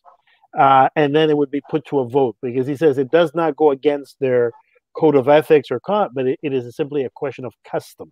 So that it would be put to a vote and see if and either it would be allowed to be shown in material form, or it would be allowed to be shown in symbolic form. And then he basically pointed out that in times of war, an impromptu lodge would be formed by simply Brother Masons basically marking, at the absence of having their compass and square, they would mark them on the earth, on the ground, to symbolize and to basically make manifest the lodge in, you know, harsh or, you know, combat or localities where the lodge was far away, or in order to essentially conduct business or do something in a state of war or in the absence of the lodge. Javier, did I miss anything, or did I misrepresent anything in my translation? And one of the most important, more significant, yes, signs of Freemasonry is the square and the compass. Exactly. Right? Yep. Wow. And the joining of the two symbols. I can use my ring, Jerome. Yep. I can use my ring as those symbols and put it to work. Right. See? That's an example. If I don't have at hand the square and the compass, I can put my ring to work with the symbol. Right. Mm-hmm. And that would be considered a tool, correct? Yes, it's the symbol. Remember, all it's a symbol. Yeah. Okay. Mm-hmm. Okay. So that very, very interesting. Now, sort of a follow-up question. Now in COVID days, it's question and follow-up question. So, lo mismo que yo le pregunté sobre un símbolo como Ogun, como un símbolo sagrado. La pregunta es, dentro de las logias que usted sepa, que usted ha estado involucrado, que conozca, ¿usted ha visto pequeña, ninguna o mucha o razonable representación de la comunidad que practica IFA, como Babalaos y Anifa, etcétera, o los Risha, o alguna de esas pendientes religiosas dentro de los templos? ¿Hay representación? ¿Usted ha visto que personas de estas creencias han adoptado la masonería también como una fraternidad? Mira,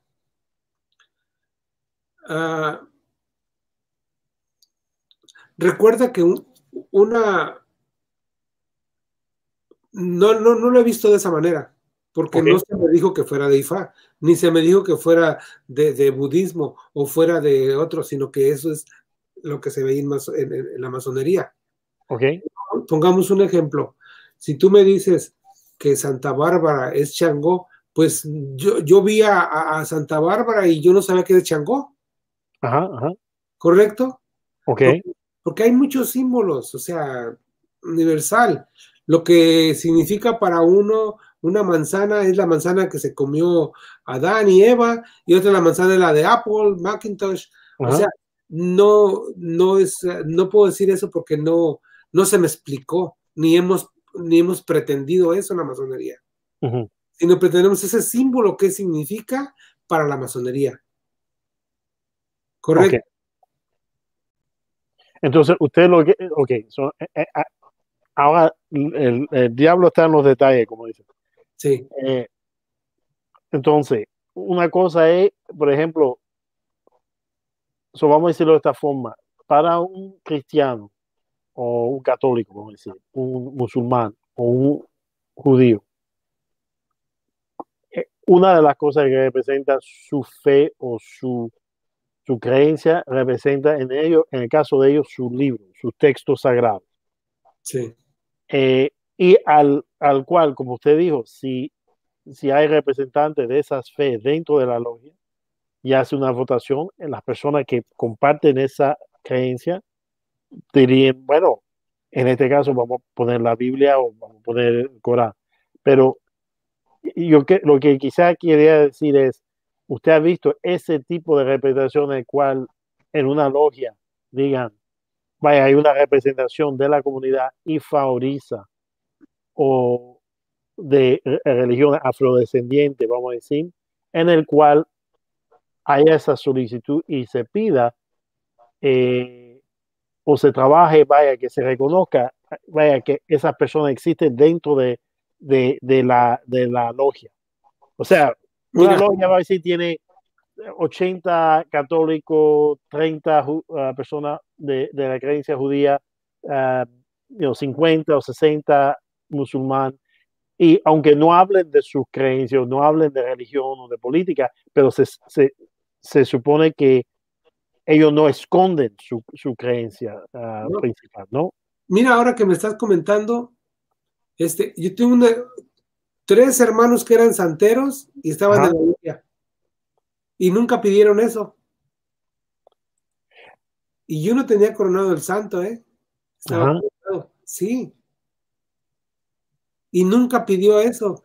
Pero había un judío y el judío sí pidió y lo trajimos y lo teníamos junto a la Biblia. Pero el hermano Rigo, que era santero, nunca pidió algo de la santería. Interesante. Interesante, porque para nosotros, por ejemplo, para Ifá, el símbolo de Ifá, pero Ifá utiliza para juramentos y cosas esas, muchas veces utiliza Ogún. Pero pero es interesante que no haya otros 2 que eran sus ahijados y nunca pidieron nada. Ajá. Interesante. Sí, ahí está la respuesta. Interesante. Bueno, ya usted sabe. Ahí está la respuesta, ¿no? Sí. I've asked you, so I asked a corollary question. I said, are there visible representation, let's say from the Far Risha community or, any of the diasporic Afro-descendant religions, and have they in any situation, to his knowledge, requested certain symbol like Ogun or something like that to be, and he cited one example that they had one visible member of, the practice Regla de Ocha, and they never asked for any symbol of Orisha or Ifa to be placed alongside the Bible, the Torah, yet it was never put to the floor as a vote. And he says that's actually, now that you mention it, a very curious, thing, right? A curious aspect, right? So. And so what would be the symbol then, Jean-Jerome? Would it be a Babalao's book? No. In that case, usually for oath taking or to show conduct, like if you're looking at the spirit of conduct, oaths and everything else are taken over Ogun usually, right? Now, if you're Ogboni, if you are in the Ogboni group, it is done over Edan, which is representation of Onile Obodura, Mother Earth, right? Okay. So our oaths are to Edan, to Orisha Edan, which coincidentally descended in Ogunda Yeye, Ogunda Mei. So it is believed that there's a very intricate link as well between Edan and Ogun, because both represent a form of justice and rectitude and, you know, oath-taking and swearing and so forth, right? So it's just that, but it's an interesting question.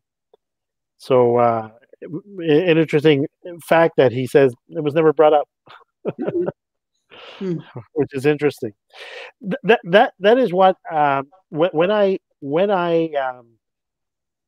many years ago, now just when I had become a babalao, maybe 2 years ago, so maybe 8 years ago.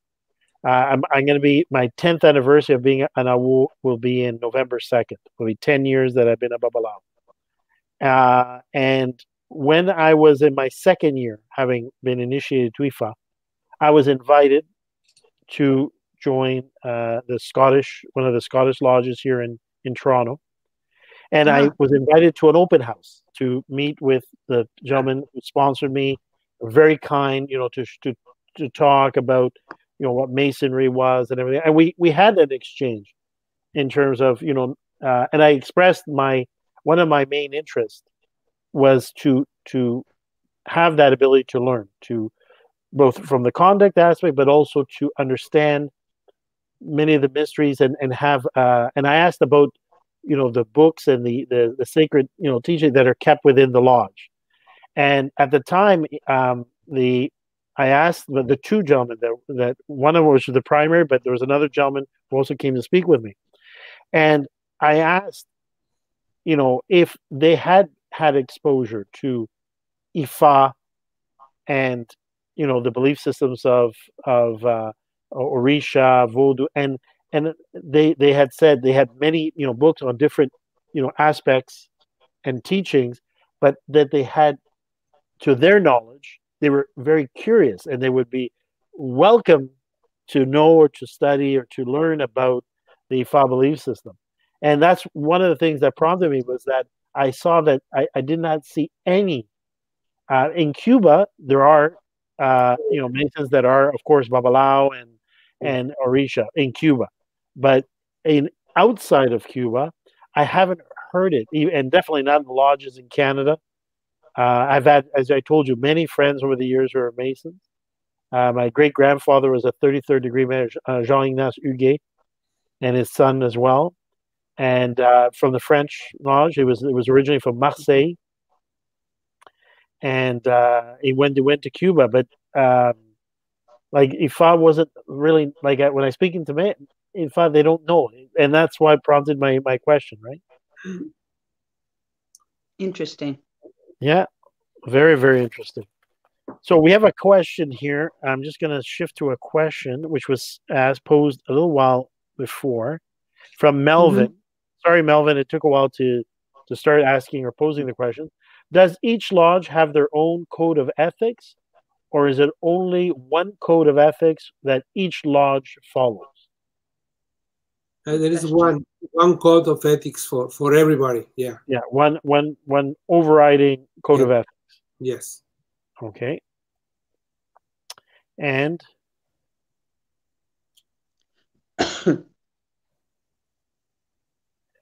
yeah, there was a comment, Mel. I understand. Sorry, these are a little bit out of time sync. Melvin says, so it was like they were being deputized. That was a reference to the Templars and, you know, recruiting, you know, ex people in the jail and all that to help swell their ranks and be able to fight. Oh, okay. So, Alan Hasna pregunta, buenas noches a todos. ¿Podría contarnos si trabajan con algún tipo de espíritus y de qué origen son? Bueno, si trabajamos con espíritus, no trabajamos con espíritus. No trabajamos con espíritus. No. Se dice que nosotros en algunos grados trabajamos un tipo de metafísica y un tipo de alquimia, pero no trabajar con espíritus, no. Quizás ese es el enlightenment de la iluminación del ser. ¿Cómo se llama la persona que hizo la pregunta? La persona se llama Alan. Alan, el espíritu que trabajamos es el espíritu personal. Es en el que tenemos que trabajar, en nuestro espíritu personal. Y en alguna cosa de los, pues trabajamos los sefirot, que son nuestros chakras y son, que en la cábala es los sefirot, ahí es en lo que trabajamos, pero eso es lo espiritual. Sí. So, básicamente usted se enfoca mucho mucho énfasis en el carácter de la persona, en el ser interno, la conducta y la evolución de ese espíritu. Claro. En su tránsito material en la vida. Así es, así es. Así es. Entonces, son de los muchos secretos, misterios que hay que estar ahí para vivirlo. Yo te pudiera decir, pero no es lo mismo que vivirlo en logia. Exacto. Te podría comentar de un toque de tambor, pero no es lo mismo que estar en el toque de tambor. Exacto, exacto. Son ejemplos. Exacto. Y usted dijo un comentario muy importante. Usted dijo, en la masonería no es una religión ni una sociedad secreta, es una forma de vivir. Así es. Como dice, a way of life. Yep, sí, así es. Normalmente, para los practicantes de IFA es a way of life. O sea, no es más allá, transcende religión. It's a way of life. Es una forma de vivir. Es una forma de llevar. ¿Por qué? Porque la ética, aunque está impresa dentro de los Odundifa, los 256 Codex o Odundifa, se dice que al también desarrollar el Ori o el ser interno, o en el caso de el Vodun, la énfasis también en el Yoto, el guía ancestral principal, que al desarrollar y trabajar con esas entidades son para cumplir una misión, un destino que trae cada persona. Y el destino mío no es el mismo que el suyo, claro, ni el mismo de otra persona. O claro, sea, puede haber, o sea, conceptos o principios en común, como tenemos en el Odudifa y Kafun, que representa los 16 mandamientos de Ifa. Sí. Pero realmente lo que determina nuestras decisiones, en ciertos casos, es nuestra conducta, o muchas veces usted escuchará el término Iwa Pele, buen carácter, carácter en equilibrio. Claro. O sea, y se dice que el babalao sin buen carácter o sin buen Iwa Pele no puede alcanzar el máximo de su destino. Así es. Entonces tenemos dos filosofías o dos sistemas. La única diferencia, y eso quizás es lo que lleva a mi próxima pregunta, sin de nuevo traicionar ningún secreto de logia, para IFA usted sabe que la adivinación, el sistema de comunicación a través de Ikin, a través de Opele o Equele, en el caso de Oloricha a través de Dilogu, es muy importante. O sea, es una comunicación con lo divino, con espíritus, con orishas, con fuerzas de la naturaleza, con hasta el mismo ser creador. Esa estructura, dado dentro del cuadro masónico, ¿existe alguna forma de divinación o forma de, por ejemplo, de buscar si hay una situación? Vamos a un ejemplo. Vamos a decir que hay una situación que la logia, puede ser de la sociedad, de la comunidad, del país, esté enfrentando, o de un miembro, de un hermano masón. ¿Ustedes tienen alguna forma de recurrir a una forma de geomancia o sistema divinatorio para poder guiar la logia o guiar los individuos para poder orientarlo precisamente para mantener ese equilibrio? Porque ese equilibrio del orillo del destino ¿Existe algo así dentro de la masonería? Claro que sí existe. Sí existe. Mira, nosotros lo hemos, la masonería, los líderes masones, estamos en la historia. Uh-huh.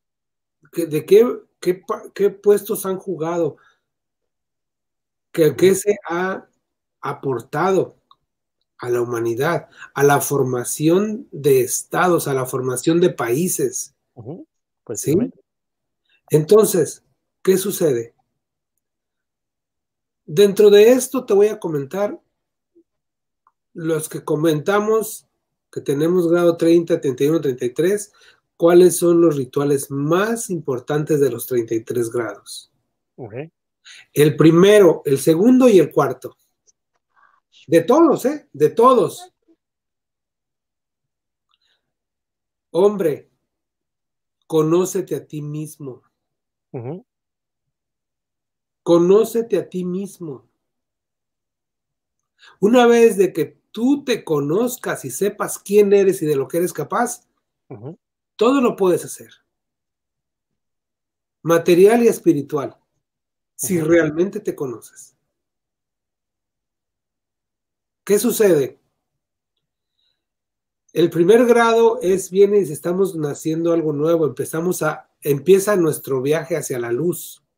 Venimos de la oscuridad. Nuestro segundo grado es más extenso sobre nuestros sentidos, sobre lo que somos, y ahí. uh-huh. El tercer grado es importante la alegoría. El cuarto grado es el cuarto del maestro secreto. Empieza el estudio de tu conciencia. De ahí, si tú no entiendes tu conciencia, pues no puedes seguir para adelante. No vas a entender a los demás. Okay. Entonces, ¿qué sucede? Están dando las bases y viene lo demás. Uh-huh. Es innumerable el número de libros que vienen, porque están escritos. La que nunca falta es la Biblia, que es el mejor libro que se ha escrito.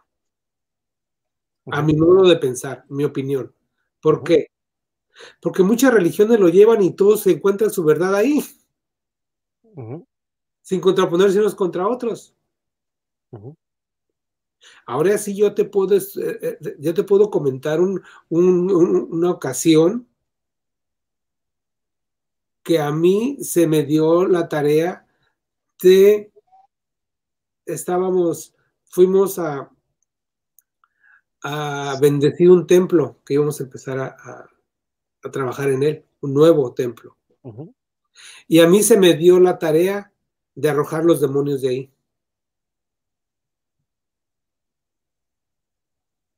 Okay. Jean-Jerome, y los demonios salieron. Okay. Y los demonios salieron. Pero en ese caso, Hermanos, lo sintieron cuando salieron. y en esa situación, usted emplea su fe o su entrenamiento católico o su entrenamiento masónico. Yo estuve ahí con el gran arquitecto del universo. Ok. O sea, ¿quién soy yo? Soy una amalgama de varias cosas y de práctica. O sea, tú cuando eres babalao, me imagino que tienes no solo las enseñanzas que te dieron las herramientas, sino las que te ha dado la vida. Así es. Y FA es Entonces, estudio y vivencia. Y aparte de eso, Yeah. de quién eres hijo. Y aparte, cuáles son tus habilidades y tus aptitudes, ¿correcto? H. Entonces, eso fue lo que yo poquito que aprendí de mi hermano. Ahora recuerdo de la santería. Entonces, tú en una pelea callejera, tú no sabes si muerdes, si arañas, si arrascas, de todo, pero tú saliste triunfante. H. Yeah. Si eres boxeador, si eres luchador, si eres karateca, si eres jiu-jitsu, no sé, pero tú vas a una pelea. Exacto. ¿No? Exacto. Con tu santo por delante, con el gran arquitecto del universo por delante con, Mahoma por delante con, Alá con, Yahvé, o sea, pero tú tienes que creer en ti. Okay. Eso es lo espiritual. Eso es lo que yo siempre comento, ponerlo a la práctica. Muy bien. Yo le digo a mi esposa, yo tengo una relación muy grande con el gran arquitecto del universo, con Dios, muy grande, muy grande, donde no cabe mi papá, no cabe mi mamá, no cabe mi esposa, no cabe mis hijos, no cabe nadie en esa relación que tengo con el gran creador. Es una relación muy personal. Y en esa fe, entonces, es llevarlo a la práctica, eso espiritismo, eso de los, o sea, eso lo espiritual, perdón. Que mucha gente a veces nos confundimos lo espiritual con el espiritismo. Muy interesante, muy interesante. Sí. So I asked, I'll try to paraphrase because we went very deep in there. What was the question? Sorry, the question by the gentleman and how it led to your paraphrasing now. Well, I added another question to that. The first question from Alan Hasna was, good evening to everyone. Can you tell us if you work with, or if there are any spirits you work with within Freemasonry, and what are their origins? And Javier indicated that spirits, or working with spirits as such, no, but working and knowing yourself and knowing your higher self and having that connection with a grand architect, right? And having that deep understanding and knowledge. And then my follow-up question was regarding divination. In other words, I explained that the Ifa divination is a very critical component in terms of directing and a situation, and to which again Javier pointed to, again, the best way to know a little bit of the past, present, and future is to start knowing yourself and building that connection with the grand architect. And he cited an example of when he was asked or charged to bless a new site for a temple, and he used the term, there were demons there in that place, and during that ceremony he blessed it and, in a sense, exorcised them or removed them from the place. And he says that his fellow Masons that were there, felt the energies being released and set free from that place in order to consecrate. And he says the main pillar is, says, like a person in a street fight, if you're going to fight, you're going to fight with every tool you have, but the first thing is you got to know yourself, what you can and can't do, and you have to trust in the spirits, or in what you've learned and who you are, and in the grand architect that you're going to be able to make manifest whatever it is you're trying to accomplish. In this case, blessing a site and expulsing darker energies and everything else. He also made the very important, I just want to highlight that as you go from into the Masonry, the idea is you're coming from darkness, and the first apprenticeship stage, when you're then the fellowship to the math, is really a progression of enlightenment and having greater light and being able to have a greater opening of your mind to who you are, your role or relationship with the universe, and also with the grand architect. Again, Javier, have I properly translated or interpreted what you said in Spanish? Okay. I have a question to that. So given what you just said, how did you know that there were bad spirits there? Was it something that you innately have a gift within yourself to be able to say that there were bad spirits or evil spirits there? Can you tell me that?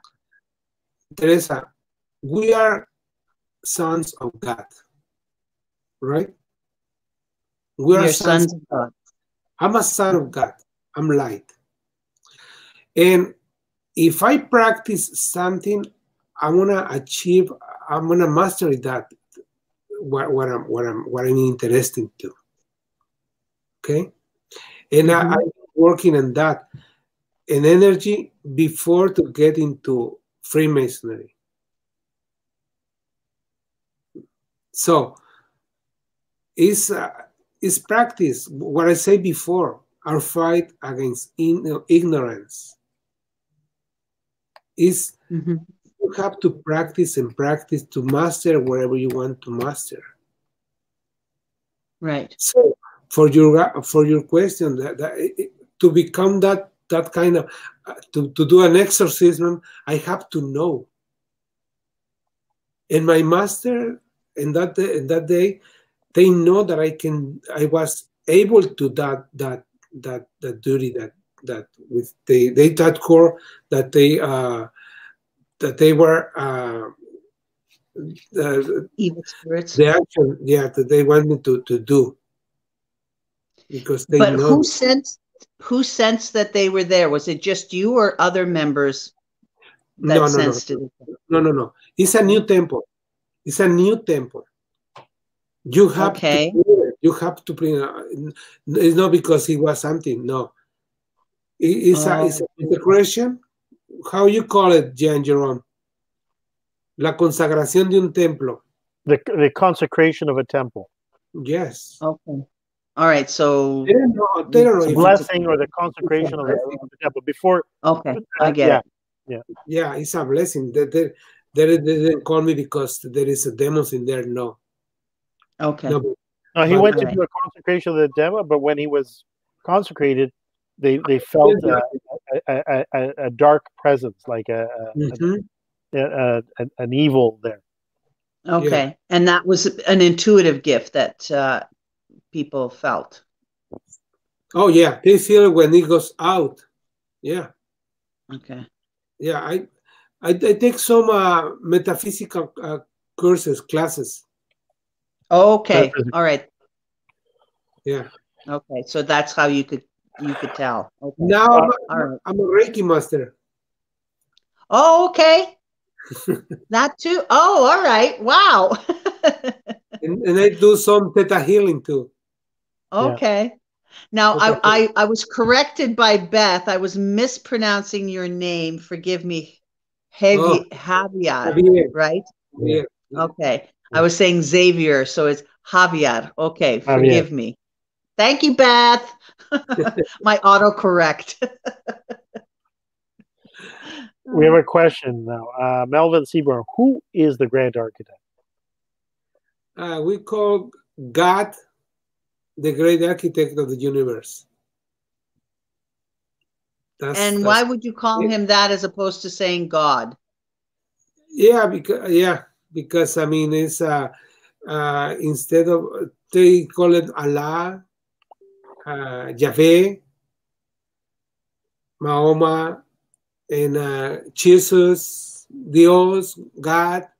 That's the great architect of the universe, a supreme being. Okay, all right. It's easier to say that rather than individual. Yes. Okay, got it. Yes. All right, got it.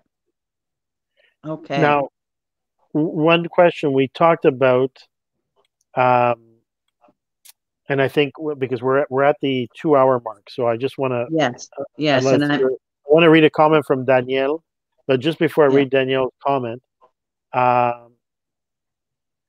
so again, the Grand Lodge, first Grand Lodge, 1717. Now, the English. And when we spoke in private, some of my own research and so forth, there's talk about 2,650 before Common Era. The architect, priest, vizier, Imhotep, having formed an association of builders, but also builders that were vested not just in the physical building, or as you and they use the term as you say operative masonry. Yes. 2,650 before Common Era. The question is, what happened between, let's say, the third millennium before Common Era and 1717? So in between that, you have the Temple of Solomon, because you seem to have a reference point of Temple of Solomon. Temple of Solomon, I believe, was approximately 900 before Common Era. Before Common Era, yeah. Before Common Era. So you have a couple of gaps. So you have 2,650 before Common Era to 900 or so. So about, almost 2,000 years or 1,500 years. Yeah. And then you have from 900 BC to 1717, you have almost, another 2,000. There seem to be almost like two gaps. Without, again, what happens in between? Yeah, without betraying any of the secrets and all that, is there a record, or is there have you maintained or preserved ancient texts that talk about those periods in between? In other words, how in 1717 did the Grand Lodge reconstitute that body of knowledge, principles, and so forth, almost 2,000 years after the Temple of Solomon and the builders and the masons of the Temple of Solomon, the journeymen, and by the same token, back to Imhotep at 2,650. I hope I've made that, didn't make that too complicated. So in other words, what you're saying is, what was the pivotal not thing? Pivotal. What happened? No? No, that's not what I'm asking. I'm saying, what are the gaps? Right. What accounts for that? What happened in those gaps of time? And do they have either any written record, any historical record, archaeological record that basically... None of that. No, there is none of that. Remember, we are talking about the Parish Rite, the Rite of York, as we know Freemasonry from the 1700 to up now. Okay. Right. So before that, we have how we are portraying how we take King Solomon's temple to do the lodge, and for that information, I mean, we are following these tons of information that we have from 1700 to now, and for that history, for that used to be before, I don't have an answer for that. I don't have an answer for that, because it makes it look like if they have a gap, if they are the same. I'm not sure if they are the same Freemasons. Okay. Interesting. Because I have read books that it says that Pythagoras, yeah. They have the way he used to have the first degree for the apprentices and the initiation, and it was, I mean, interesting, but it's that we took some from their initiation to the new, but it doesn't say that they were Freemasons. Understood. There is an interesting book of Jesus in the temple of Thebes in Egypt. And we say, the writer, he says how Jesus Christ, how Jesus would go into initiation, and he goes to the first and second and third degree. And what's the book called? Jesus in the Temple of? The Temple of Tebas. Tebas. Jesucristo, Templo de Tebas. Tebas, T-E-V-A-S. T as Thomas, E Edward, B boy, A apple, S apple. That's a book? Yep. Interesting. I've never heard of that book. Temple of Tebas. And they're keeping it there because I can't even Google it. I'm not finding it in Google. I'll have to research that one. I'll leave a book. There is a lot of books that they call them in occultism. I mean, but like I said, I mean, I cannot answer that, because when we were trying to get into the Masons and the Templars, and now it's in this new era, there is a lot of gaps in there. No gaps, I mean, that is the way to explain it. Yes. Because the Templars, they disappear with Jacques de Molay in the 1300s, and they appear in the Chapel of Rosslyn 200 years after that. Right. And they appear and disappear, I mean, but no. I think the most important here is for the message, what are we doing about it? Right. How that helps to everybody, to myself in my life. Right. What I'm doing with all that tools. Okay. I would have thought that the Freemasons would have kept impeccable records. Records and history of what had transpired as Masons, as Freemasons. Why? Just because they are so seeped in antiquity and sort of formed a lot of what? And because they were bankers? Yeah, no. Well, no, but they are seeped in antiquity and sort of form the basis of a lot of mystery religions, as I've previously said. So I would have thought that there would have been more record keeping. No, because, I mean, remember, it's made by humans. Right. It's made by humans. And I think everybody has something in their own personal agenda. I understand. Okay? I mean, remember, Teresa, myself, Javier Martinez. Yes. I told you, and I'll tell you one more time. Okay. When I go to the lodge, I don't go for my brothers. I go for myself. Okay. Is there nothing that I'm saying in a bad way? No. To put myself into work in there and learn, and then to come and practice outside. Okay? To be a better father, a better brother. That's where my work really is. Right. So it's not going to get that into a file. A file doesn't mean nothing for me.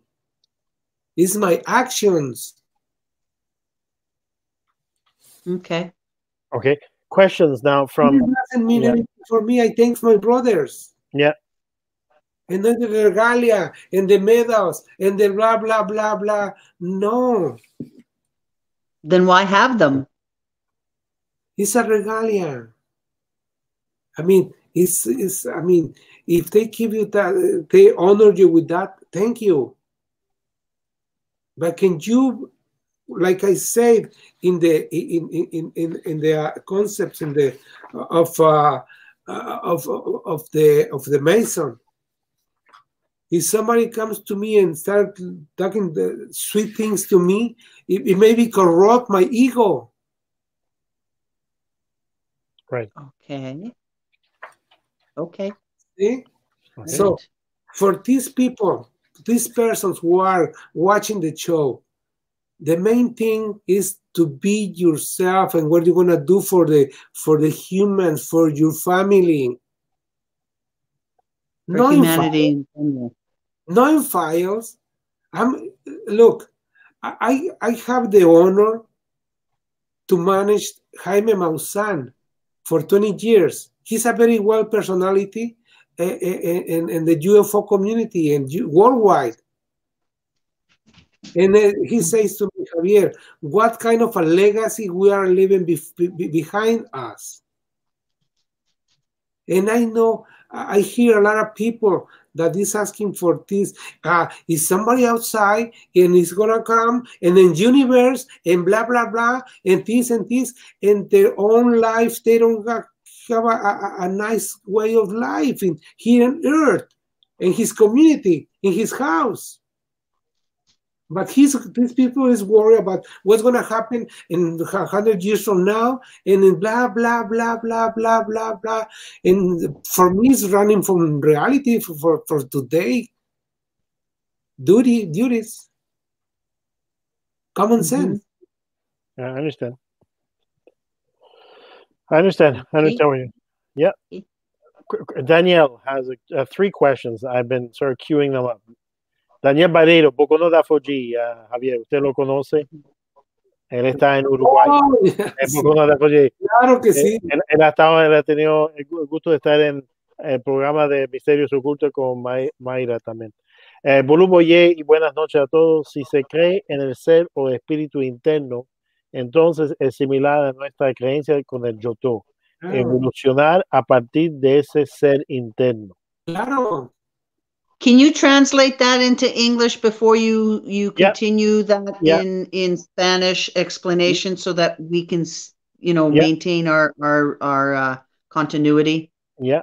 So, Boluboye, good evening to everybody.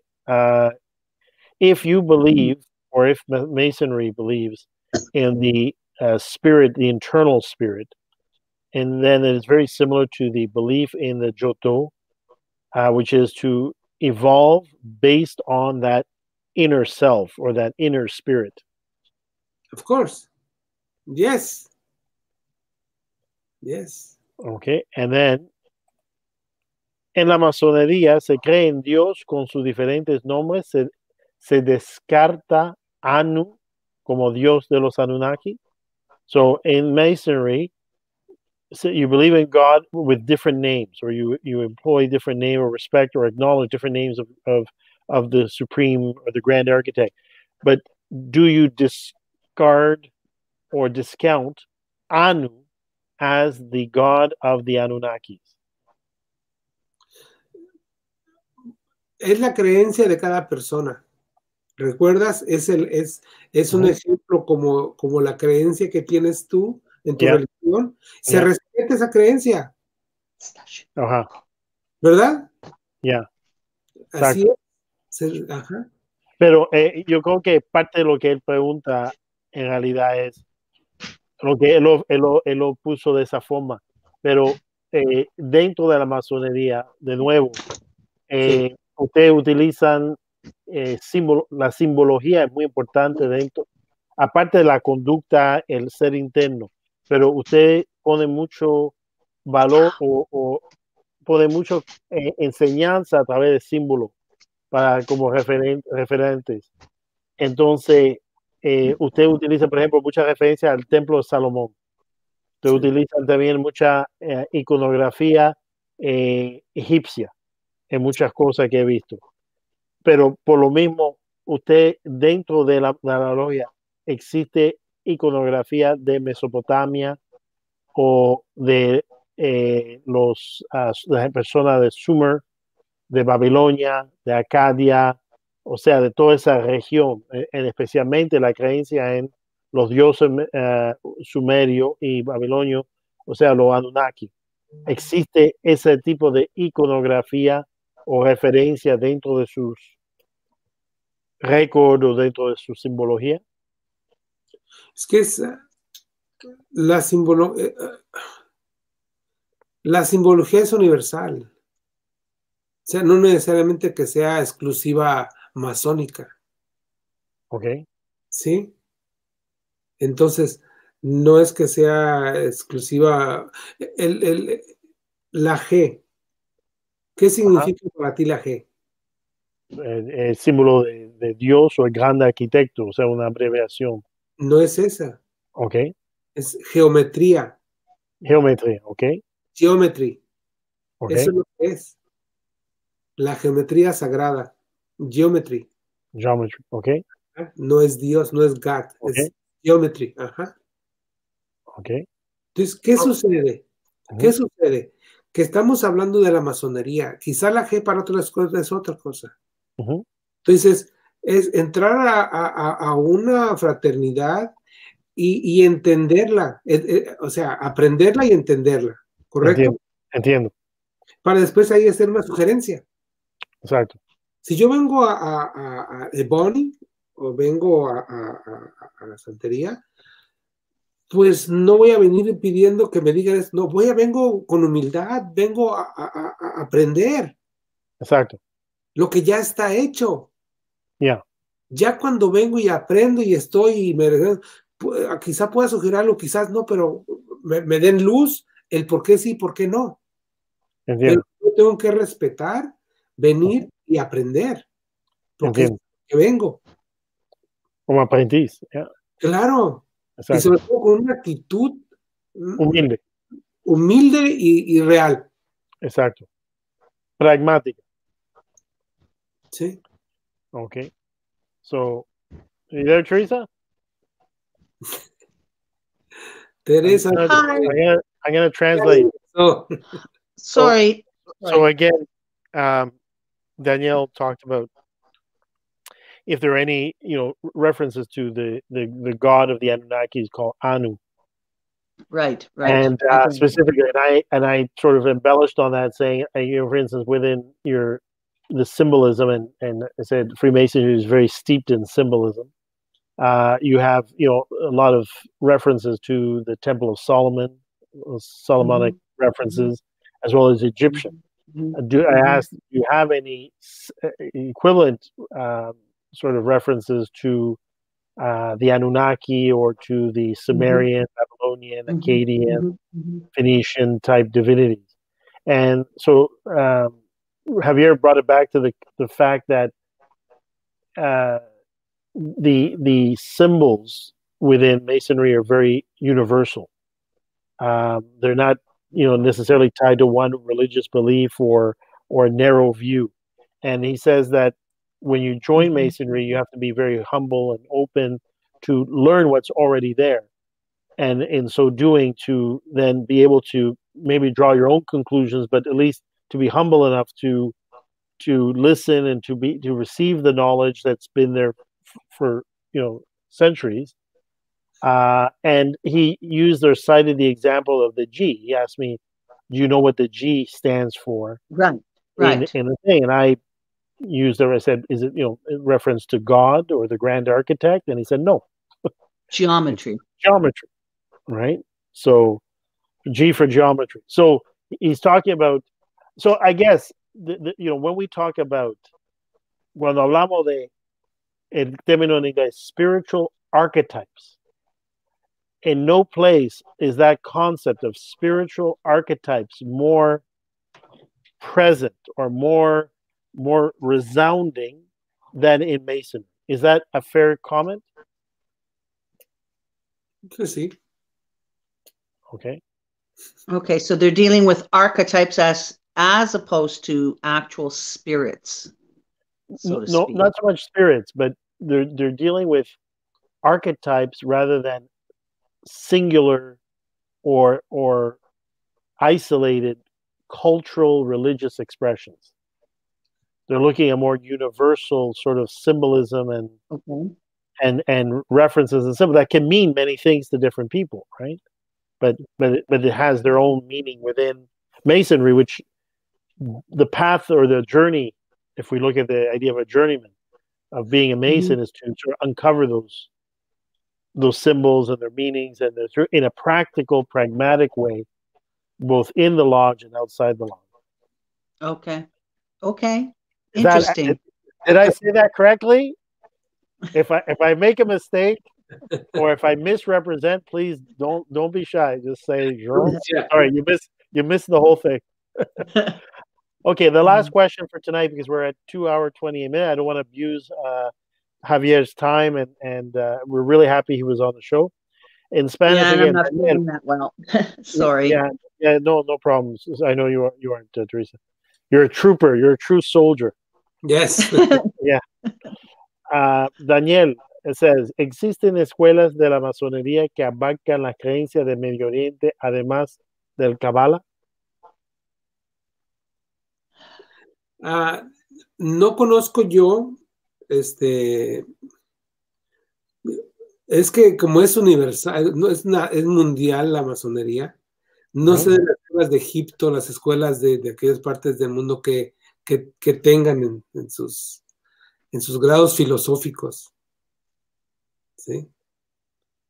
Okay. Porque es muy variado. Yeah. Sí. So Danielle asked, are there schools within Masonry that take on or examine the belief systems of the Middle East other than just the Kabbalah? And Javier has replied that, again, Masonry is very universal, very broad, very general in a sense, but he says that does not take away the fact that certain specific branches of Masonry may have, in their philosophical levels, in their philosophical degrees, may have teachings or documents or focuses on particular culture, let's say Egyptian or something like that. Right. Okay. All right. Okay. So wrapping up, very deep session. I really enjoyed this. Jenni, Fakemi, thank you for joining us. Thank you. Fascinating. Very fascinating. Beth says this is a fascinating session. Absolutely, Beth. And Danielle says, gracias, hermano Javier Martínez, por sus respuestas. Jean la reformuló mejor. Hablo de la Mesopotamia, donde nacen las creencias en la humanidad. En la Amazonía también tiene la creencia sobre astronomía y astrología como nació en Mesopotamia. Pues no sé si diga que nació en Mesopotamia, pero tiene mucho de astronomía y astrología. Dentro de masonería. Tiene muchos estudios. Yeah. So, so Danielle asked, thank you, Brother Javier, for your answers. Jean reformulated them or reposed them better. I'm talking about Mesopotamia, where the beliefs of humanity sort of were born. And he's asking, in Masonry, do you also incorporate teachings or knowledge about astronomy and astrology as it was born or as it was done in Mesopotamia? And to which Javier said that yes, maybe doesn't quite, sort of confirm that the belief systems originated from Mesopotamia, but that astrology and astronomy, there are a lot of texts and knowledge and information in Masonry about both. Yes, absolutely. Yeah. Fascinating. Okay. And Melvin says, learn so much. You and me both, Melvin. Yeah. So, Javier, what's the best way for people to reach you, contact you if they want to learn more about Masonry or if they would like to contact you directly? What's the best way to reach you? Me pueden encontrar en misteriosocultos.com. Okay, misteriosocultos.com, okay. Misteriosocultos.com y Misterios Ocultos con Mayra Berenice en el Facebook. Okay, Misterios Ocultos con Mayra Berenice. I've seen that. You shared that once with me, right, Jean-Jerome? Yeah, Misterios Ocultos. He's a regular in our program. I've been on their program I've been a regular on their program for 5 years or more. 5 years, yes. 5 years, yeah. Yeah. I'm with Mayra, yes. Mayra, yeah. You are the mystery in the occult, are you, Jean-Jerome? I'm like City TV. I'm everywhere. City. All our Canadian friends will understand that, or will understand that reference. City Pulse everywhere. Exactly. Thank you, Teresa. Thank you, Jean-Jerome. Thank you, Javier. Thank you so much.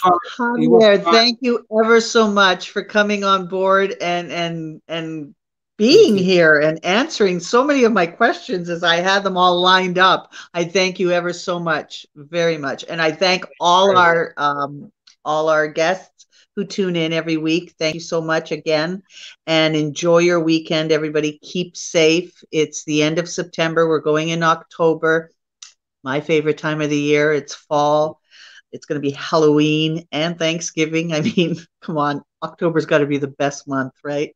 So anyway, with that, I just want to say thank you and take care. And Jean-Jerome, any last words? Or don't we need something from Javier before he goes? Yeah, two things. So Javier, also, are there any events or any causes, events, or anything that you'd like to mention? Anything you have coming up in terms of Misterios Ocultos, any programming, any, I know we're in the COVID times, but is there anything you'd like to announce or let people know is upcoming or something for you? Not really. Just thank you guys, and thank you for having me. And just to the people that the new way of life that we are living right now, we want to go and beyond that. Okay? Think about yourself and think about your family. Ashe.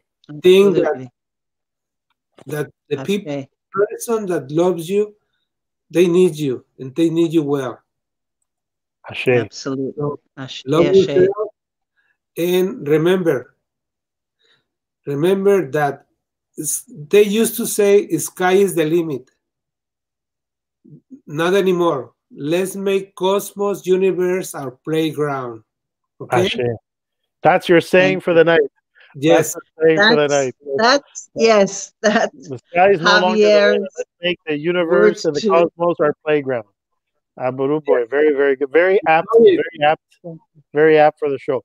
Last comment, I would be remiss to not recognize one of our two most loyal viewers. Furry viewers, four-legged viewer, one of which is recovering from surgery. So he's, I'm gonna first show his sister, and very, very loyal viewers, our furry four-legged watching our show and watching the compass in the square right there. And our little surgery, he's braving there, he's listening to the show. So Mojo and Titi Laye, thank you for watching. Those have become our show mascots. And Javier, thank you very much. Thank you. And good night, everybody. Be safe. COVID's still around, so don't take any unnecessary chances. No. And thank you for tuning in. Muchas gracias a todos los televidentes que nos han escuchado esta noche. Un saludo a toda la familia hispana en California y en todos los Estados Unidos y en México y en Sudamérica que nos escuchan. Y gracias por estar con nosotros en este programa muy interesante, muy importante con Javier Martínez, grado 33 masón. Y Javier, muchísimas gracias, muchas bendiciones. Gracias, gracias Teresa. Y gracias a todos. Gracias. Buenas noches, everybody. Buenas noches. Gracias.